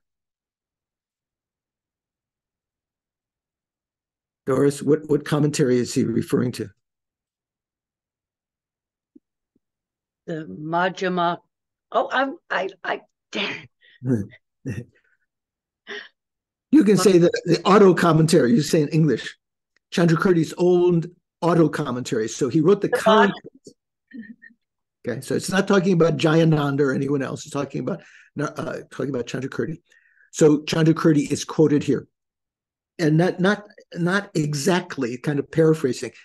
The nature of this is something that does not fall within the purview of those like us or like me, whose eyes of intelligence are entirely covered by the dense cataracts of ignorance. You know, cataracts. Anyone here have cataract surgery? Daniel has had some. Yeah, Don, you had also. No one else? Makes a big difference. I was, for years, things were getting more and more. I couldn't see well. I had the cataract operations, and it was almost like having windshield washer on your screen, and the washers clean off the mud, and suddenly you can see, sort of thing. So we say the cataract of ignorance. In this case, one of our FPMT education office persons, Olga Plankin, had said that all of the translations would translate from here on now cataract as sight with falling hairs, which is not always the case. There's a Tibetan term Rabrip in Sanskrit. You know the Sanskrit for Rabrip, John? Tamira, that can mean faulty sight or distorted sight. That sometimes refers to floaters. That it's almost though you're seeing floating a hair falling in front of you. But here it's talking about lingtok, which is a different word, which actually means some kind of film or on the eye, or which is referring to cataract. So cataract is the right word here. The nature of this, the perfection of wisdom, is something that does not fall within the purview of those like us, like me, whose eye of intelligence are entirely covered by the dense cataracts of ignorance. So this is a very common kind of analogy that's used. Cataracts prevent you from seeing things clearly, and maybe in some cases prevent you from seeing at all. Like there are doctors who go to Tibet and other countries, third world countries, simply to do cataract operations. Maybe some of you know that, so that people can suddenly see. It does not fall, however, within the purview of those abiding on the advanced grounds. It does fall, however, within the purview. So that means explanation of emptiness itself, does fall within their purview, within their, sphere of understanding, because they can see emptiness directly. It does fall, however, within the purview of those abiding on the advanced grounds, such as the sixth ground. Therefore, this is not something to be asked of someone like us. One should pose this question to the Buddhas and the Bodhisattvas who are free of the cataracts of ignorance, whose eyes of intelligence are anointed with the salve that is the excellent vision of emptiness, which destroys the cataracts of ignorance. So I think the sort of like the implication here is there's some kind of ointment or salve that you can put on the eye to remove that cataract of ignorance. Generally, I don't know if there's any kind of physical salve or ointment that you can put on the eye to remove cataracts, but in the sense of like some layer, like if you have something on your body that has a pellicule, a sort of some surface thing covering something, you can put on something to eliminate that. Okay, and translates that same one. That same stanza this way. The entity of that, what is that? Suchness of dependent arising, namely the emptiness of inherent existence. So the entity of that, the entity of emptiness is not an object for us whose mental eye is completely covered by the thick cataracts of ignorance. It is an object for those who dwell on the higher grounds, the sixth and so forth. Also is an object for those who are Buddhists. Therefore, this question should not be put to us, to explain emptiness. You should speak with just the Buddhas and Bodhisattvas whose mental eye, Jimpa puts it plural, mental eyes, or eyes of wisdom, whose mental eye is free from the dimming cataracts of ignorance, because they have applied the eye medicine of the good perception of emptiness that overcomes the cataract of ignorance. So you could say they have undergone a cataract removal operation, or that they have applied the good eye medicine that removes from their mental consciousness the ignorance that is acting like a cataract that prevents them from seeing emptiness directly. Make sense? What do you think? Ratio? Making sense? Yeah. Daniel, you've had cataract operation recently, or no? Or is it coming up? 2 months ago. 2 months ago. You can see better? Yeah, finally. After 2 years, I can read again. So has it improved your wisdom? No. Well, the fact that you can read the books now, maybe it will indirectly improve your wisdom. You're hoping so. Roshio, what do you think? I wanted to share that I do, whenever they talk about not being able to see, right. I have a very, very bad eyesight. I have a problem, and anyway, long story. Yeah. But when there's a lot of times where I don't have my contacts, that I see something and I do not know what it is, and I completely miss it. Like if I see a flower, I might think, oh, there's a ball, there. Right. Or if I see so when I get these analogies, I totally understand, because and it's interesting because my mind cannot see the object because of, anyway, so just right. So there are different degrees of this. So say people who don't see emptiness at all, to explain about emptiness is futile, because they don't, their wisdom eye, so to speak. We usually don't talk about two eyes of wisdom. We say the wisdom eye, like in the deities, like White Tara, there is a third eye right on her forehead, right? Also Vajrayogini, other deities have a third eye that corresponds to supposedly the wisdom consciousness that realizes emptiness, that's open now. So when you see directly, that's one thing. When you have a conceptual understanding of emptiness, you've eliminated the cataract partially. Here, the cataract of ignorance is not referring to the mental image. Remember, we said the mental image prevents you from seeing emptiness directly because it's dominating there in your mental consciousness. Here, the ignorance is talking about something else. It's not, the cataract of ignorance is not talking about the mental image as being directly the cataract. Okay, so the commentary continues. The application of an eye ointment makes one's vision clearer, but it does not remove the eyes. Or let's say, using modern parlance, if you have a cataract operation, it removes a film from the eyes that has become clouded for various reasons, but it doesn't remove the eyes. So to remove the cataract of ignorance doesn't mean that you have to remove consciousness at all. The application of an eye ointment makes one's vision clearer, but does not remove the eyes.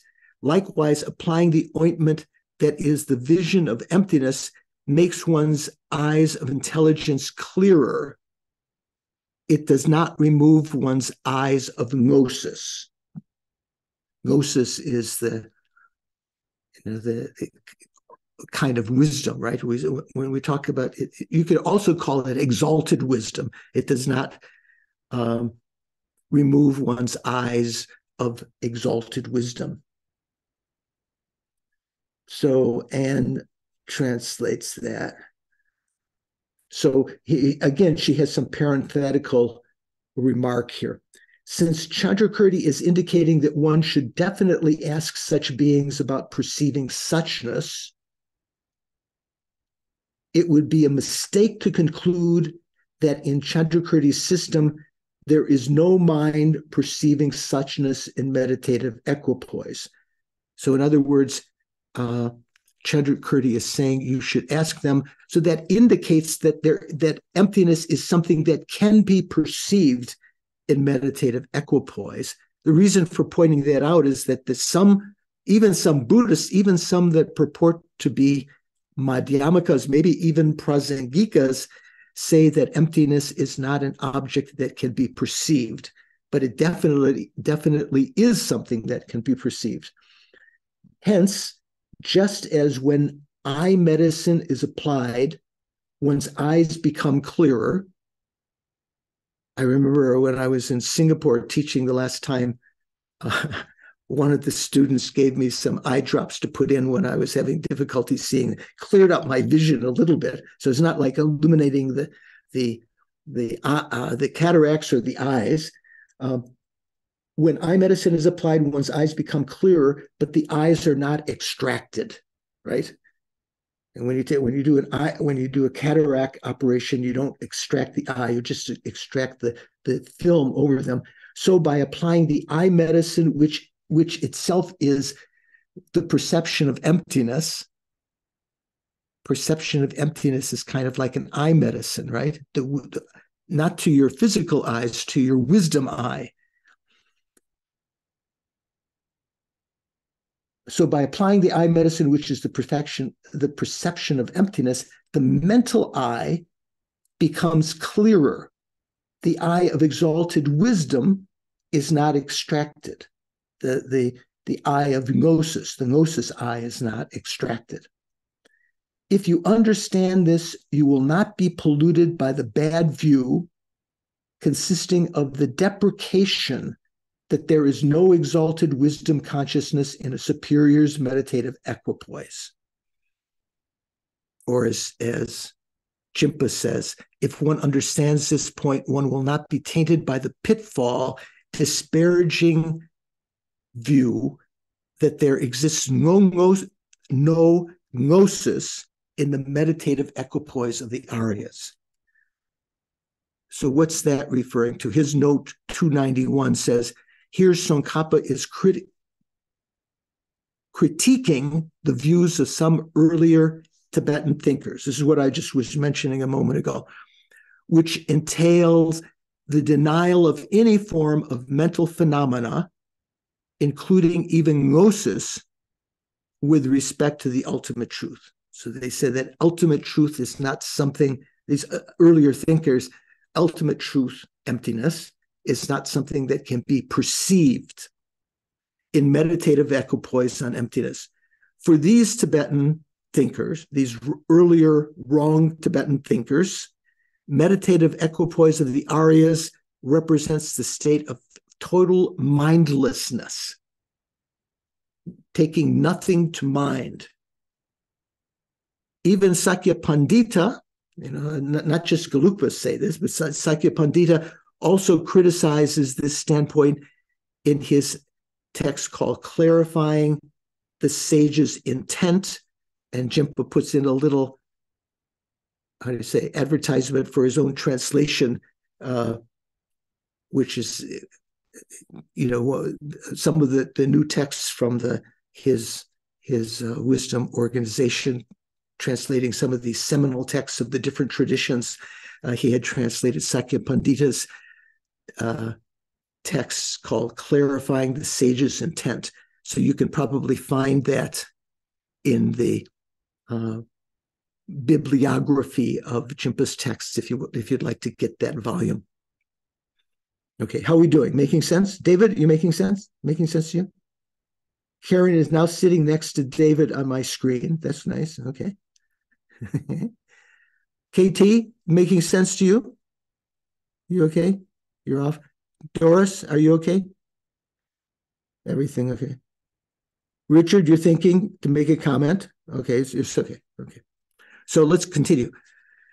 Now, one might ask, don't sutras such as the Mother and the 10 Grounds, the Mother means, remember when we talked about the Perfection of Wisdom sutras, we talked about the Mother.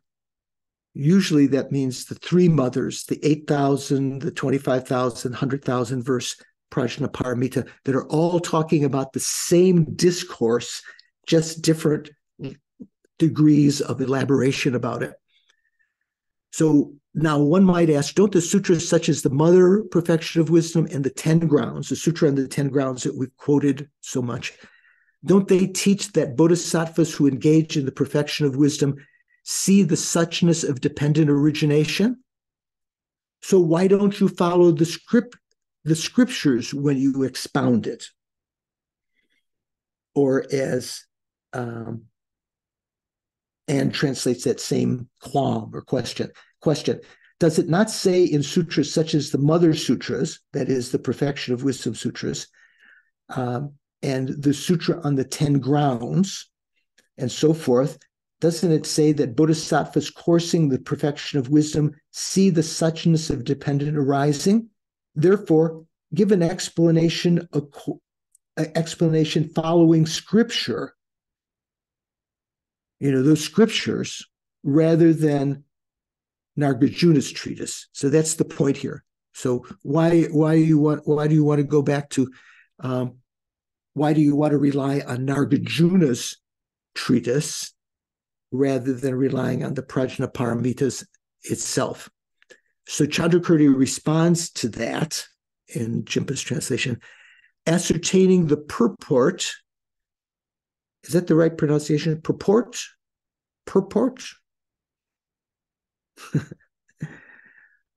Ascertaining the purport or the thought, the intention of the scriptures is also difficult.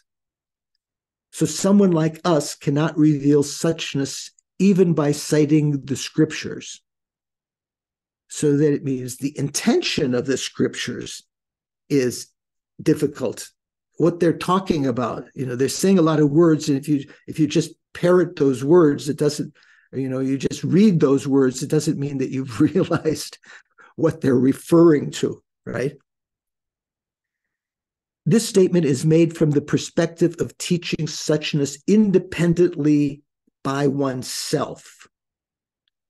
However, to indicate that treatises have been composed by authentic masters who can expound the scriptures without distortion, and how, on the basis of these, one can ascertain the purport or the intention of the scriptures, the text says, the next karika, the next stanza or verse of Chandrakirti's, the 3rd verse of this 6th mind generation says, one who has realized the utterly profound truth through scripture and through reasoning as well was the noble Nagarjuna.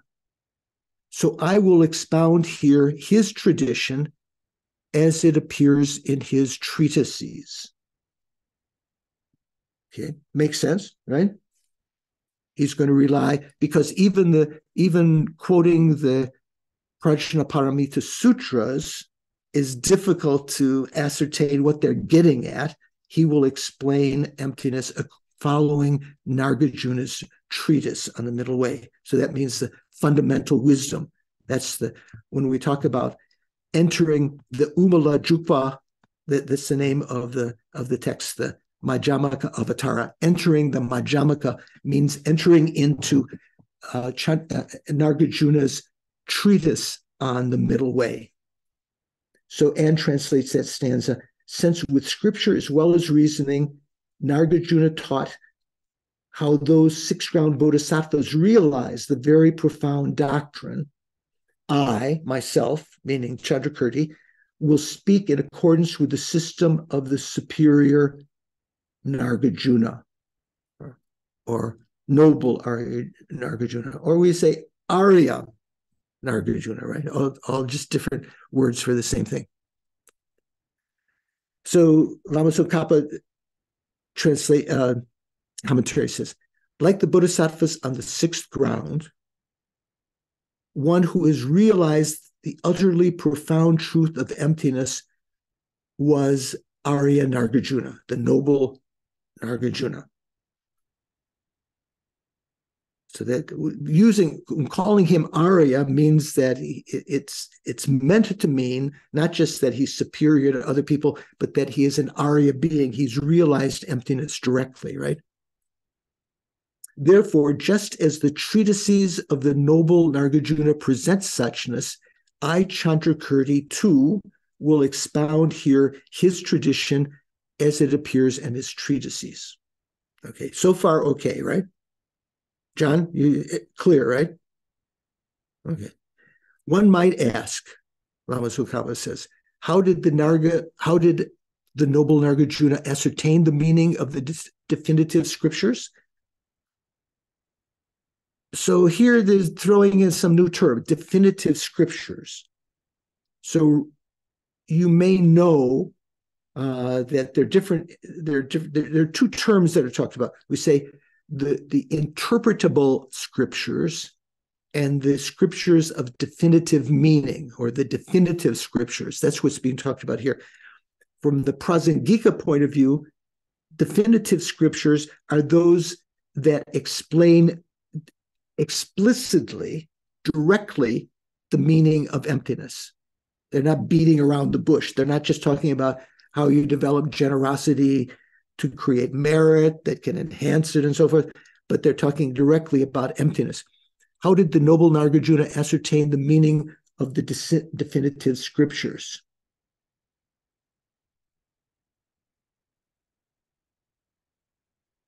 This we know on the authority of the scriptures. And then he quotes the Lankavatara Sutra, the Descent into Lanka Sutra. David, do you know what episode that, when you say the descent into Lanka, what's that talking about, that sutra? What is Lanka? Ron, can I ask you one question? Do you know what Lanka it refers to? Sri Lanka, right? Means, what do we call it today? It used to be called Ceylon, right? So there is an episode in the Hindu scriptures. So Vansh, what is that? What's taking place in the Hindu scriptures on the Ramayana? Ramayana. And Rama going to Ceylon to because Sita is there and Ravan has taken Sita. Sita is someone's wife, right? She is Rama's wife, and Ravan has taken Sita. Right. Okay. So there's episode there in Lanka, but here in the Lankavatara Sutra, it's not talking about that episode. Lankavatara Sutra is talking about episode of Buddha coming to Lanka. A very famous translation by D.T. Suzuki, one of the very first Mahayana sutras that was translated back in the, 40s or 50s or 30s or something like that. Anyway, there's a quotation prophecy in the Lankavatara Sutra. Buddha is saying this. In the south, in the land of coconuts, let's see, let me get Anne's translation here. It doesn't necessarily mean coconuts. That's how Jimpa has translated it. Anne says, in the south, in the area of Vidarbha. Anyway, in the south, in the land of coconuts, there will come a monk known as glorious. And did anyone know what glorious is in Sanskrit? Shri. Shri, right? Shri Kalachakra, Shri Haruka, so forth. Shri is, in Tibetan, we say Pelden. So in the Tibetan text, it says there'll come a monk named Pelden. That's referring to his name, his ordination name, right? It's not just saying that he is glorious. Who will be called by the name Naga. He'll crush standpoints of existence and non-existence. He'll expound in the world my vehicle. So that's Buddha talking about this prophecy. He said, my vehicle, that means my Mahayana vehicle, the unsurpassed great vehicle, the unsurpassed Mahayana. So the Buddha also referred to his Hinayana, his lesser vehicle. He said, if you were to choose, you should follow my Mahayana rather than my Hinayana that were set out for various reasons, right? Accomplishing the ground of perfect joy, he'll depart to the pure land of Sukhavati. What's the ground of perfect joy? Anna, do you know? Which ground is that? Is that the third ground? Oh, it's the first ground, isn't it? First ground, the joyous. Oh, the path of seeing. Yeah, path of seeing, first ground. So that prophecy says he will become a first grounder. Other places it says that he will be a sixth grounder. Some places say that he attained the eighth ground, some that he attained the 10th ground, some that he attained Buddhahood and so forth. So kind of like not quite clear what, when the Bodhisattvas appear, it's not clear from what they say and act, what ground in such a way like the Buddha did when he was born, like he was still an ordinary person. Whereas from the Mahayana point of view, he was already a Buddha, but he took the aspect of learning, going to school, learning the alphabet and reading and writing and playing sports and everything like this, getting married. So those can be kind of like sort of like the action, what do you call it? Sort of supposed actions. So it may be that this is what Buddha is referring to. He will appear to have achieved the first ground, the perfect joy. He'll depart to the pure land of Sukhavati. So that means when he dies, he will take rebirth in Sukhavati. And translates that is in the south, in the area of Vidarbha, will be a monk known widely as Shriman. So Shri, the first part, is the glorious Shriman, who will also be called Naga, destroying the extreme positions of existence and non-existence. What are those two positions? So existence, extreme position of existence means that things truly exist, inherently exist, and the extreme position of non-existence means that phenomena don't exist at all. Okay, they are illusions. They're not like illusions, they are illusions. He will thoroughly teach in the world the unsurpassed great vehicle, my vehicle. Having done this, he will achieve the very joyous ground and then go to the blissful Pure Land upon passing away, the Sukhavati Pure Land. John, you had a thought? No? Okay. You've rethought it. Okay. No, it was a mistake and button push. Sorry. Oh, okay. Got it. William, how you doing? You're not your usual. You haven't interjected anything today.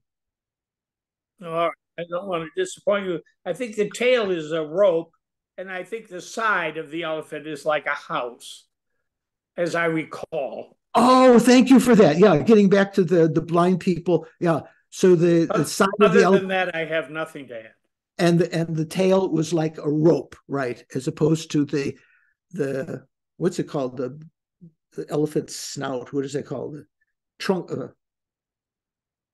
remember what it's called. So that's trunk. Like trunk.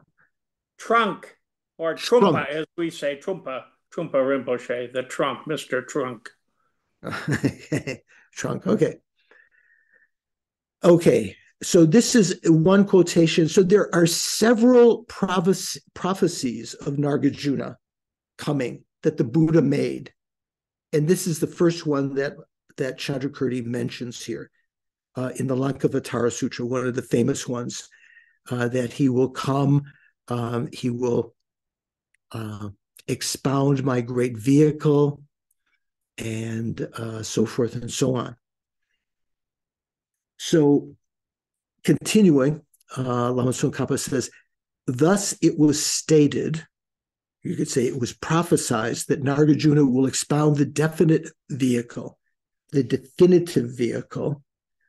In fact, Ann's translation says, thus Buddha said that Nagarjuna would comment on the definitive vehicle. When we talk about the definitive or interpretable, that means the vehicle that includes within it definitive scriptures that explain about emptiness. Doesn't mean the whole vehicle is talking about emptiness. The Mahayana also talks about the method side, which is not definitive, free from the extremes of existence and non-existence. And then Jimpa's translation says, this prophecy refers to the Lichavi youth, Loka Priya Darshana, a contemporary of the Buddha, mentioned in the sublime Golden Light Sutra. So some of you have recited the Golden Light Sutra on many occasions. FPMT has prayer-a-thons, the Golden Light Sutra, who would later take birth as Nagarjuna. So what's this talking about? Ann's translation says he is a rebirth of a Lichavi youth. So that was a location in India known as, Jimpa puts the Sanskrit here, Loka Priya Darshana. So Loka means world, Priya means what?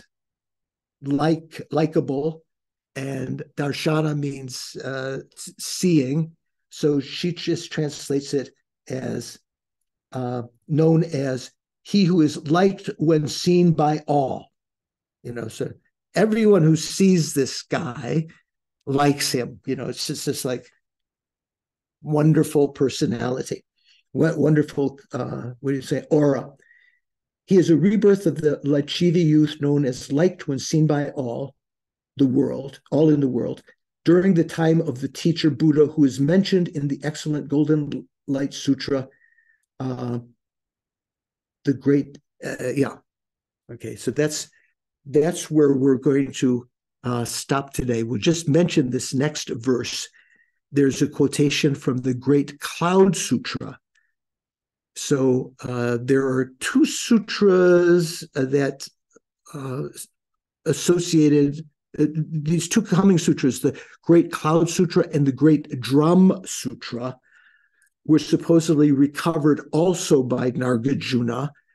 So they are great, considered to be Mahayana, reliable Mahayana sutras. So this sutra that we're going to just read it now, we'll comment on it next time.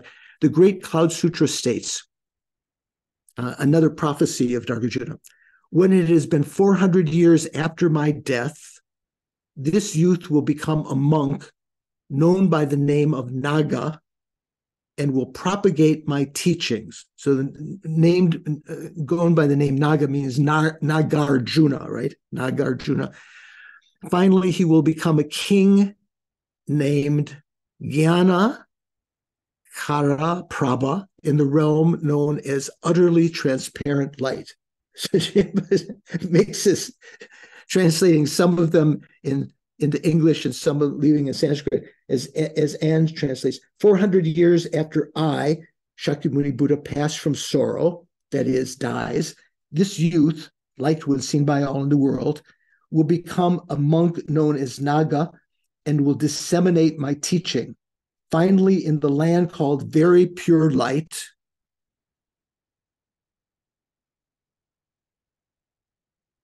I'm not sure why.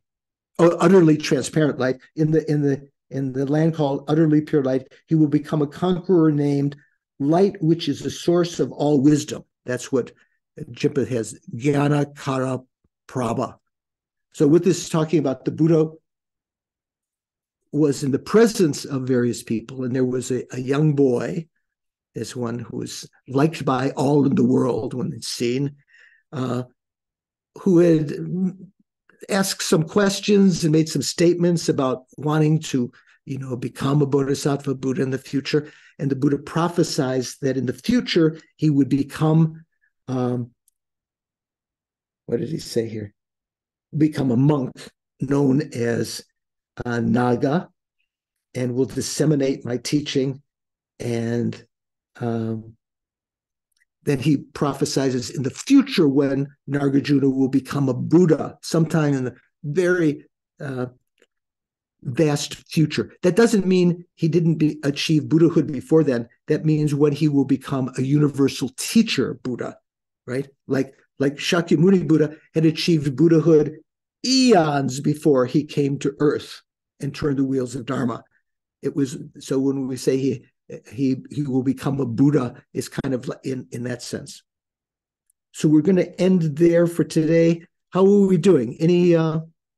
Any questions, clarifications that are needed? Diana Weddington, are you doing okay? Diana Abramo, everything clear? Okay. Roshio's meditating, Anna's writing. There was a photo, I hope it will be put up sometime. When Geshe-la taught this 6th chapter, Doris was able to find on the Deer Park website some photos that were taken. And there's one in the old temple with Geshe-la teaching this very section we're talking about. And there's Lama Zopa off to the side, some other monks and nuns. And there's everyone else is listening to Geshe-la, and I'm writing like Anna is doing.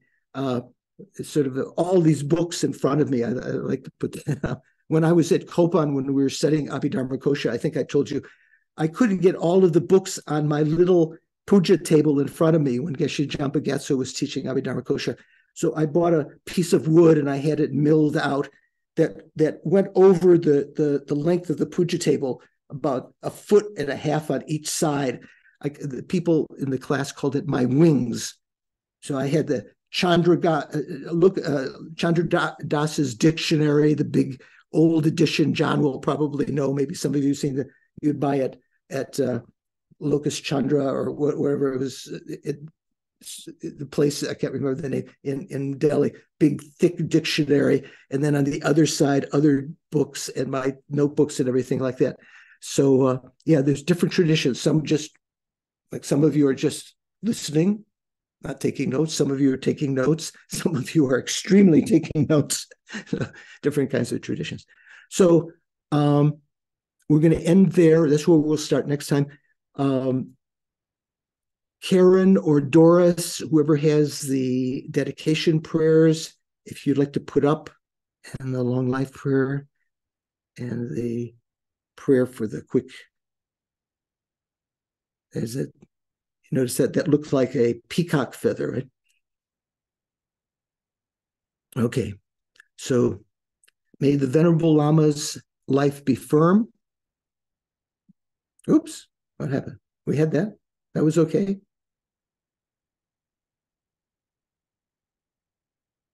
May the Venerable Lama's life be firm, their white divine actions spread in the 10 directions.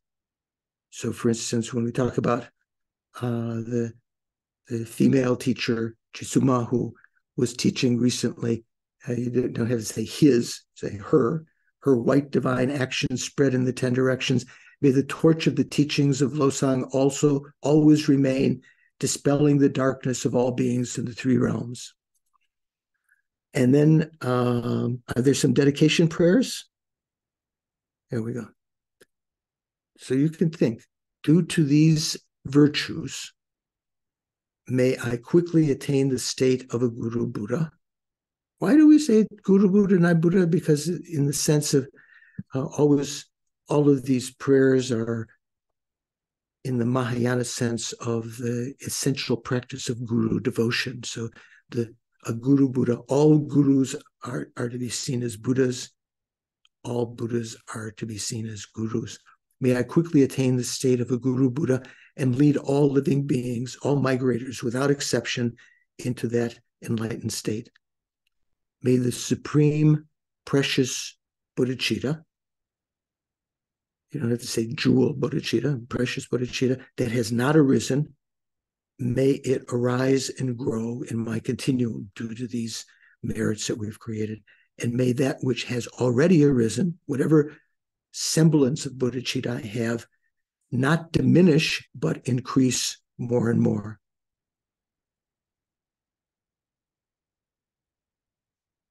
And then prayer for the swift return of Lama Zopa Rinpoche, peerless teacher and assembly of children of the conquerors, Shravakas and Pratika Buddhas, victorious Losang, referring to Losang Drakpa, Lama Tsongkhapa, you are the spiritual father along with your two sons, Gyaltsab-che and Khedrup-che, together with your lineage, all the objects of refuge of the infinite lands. Please now, right now, bestow the virtue and goodness to accomplish this prayer. In holding and spreading the Muni's precious and complete teachings through explanation and practice, you, Lama Zopa, wore the armor of patience, Zopa, that is never discouraged. Incomparable, venerable Guru, to you I make this request. Sole gateway through which all benefit and happiness emerge, while striving exclusively for the welfare of the victorious one's teachings, and while striving for other sentient beings, you suddenly departed to peace. At this I lost hope. Nevertheless, through the undeceiving truth of the blessings, the oceanic blessings of the three jewels, and the waves of mind generation, bodhicitta of the bodhisattvas, the children of the conquerors, may the smile of a new reincarnation swiftly beam in glory for us fortunate disciples. And then for all of our spiritual friends, you who are eyes for my viewing of all the infinite scriptures, you are my eyes that allow me to view them, supreme gateway for the fortunate ones traveling to liberation, engaging as you do with skillful means, moved by mercy. All illuminating spiritual friends, please live a long and stable life.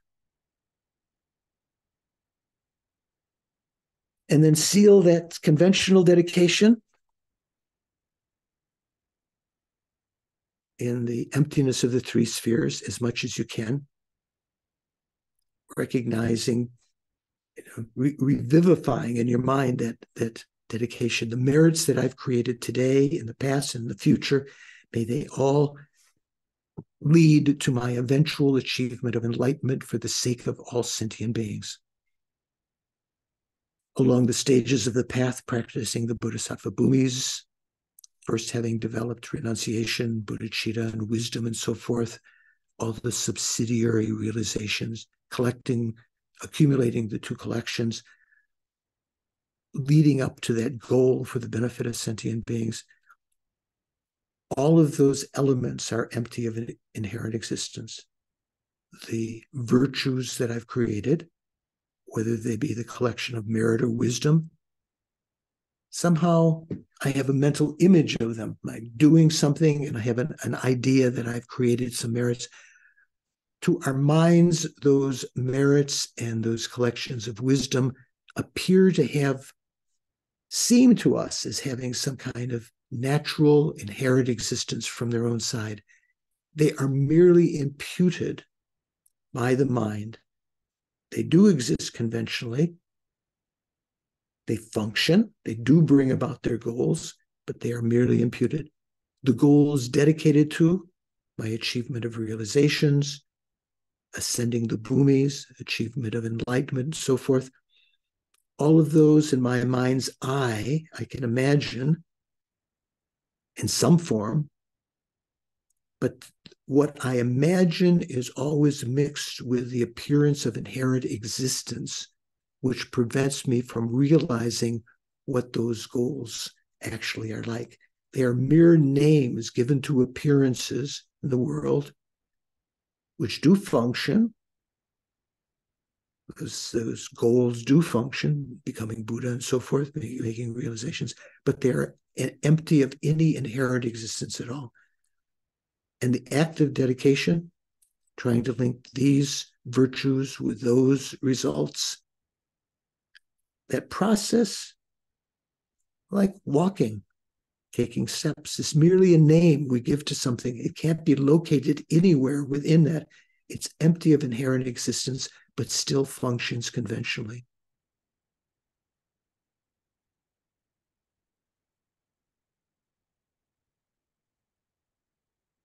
Sealing the dedication and the emptiness of the three spheres, as you know, helps to protect them from being destroyed by anger and disparaging bodhisattvas, abandoning the Dharma, and so forth. So thank you very much. We'll have a discussion group on Monday. Those of you who haven't had a chance to come in the past might drop in sometime, and I'll see you next Saturday. Please read ahead.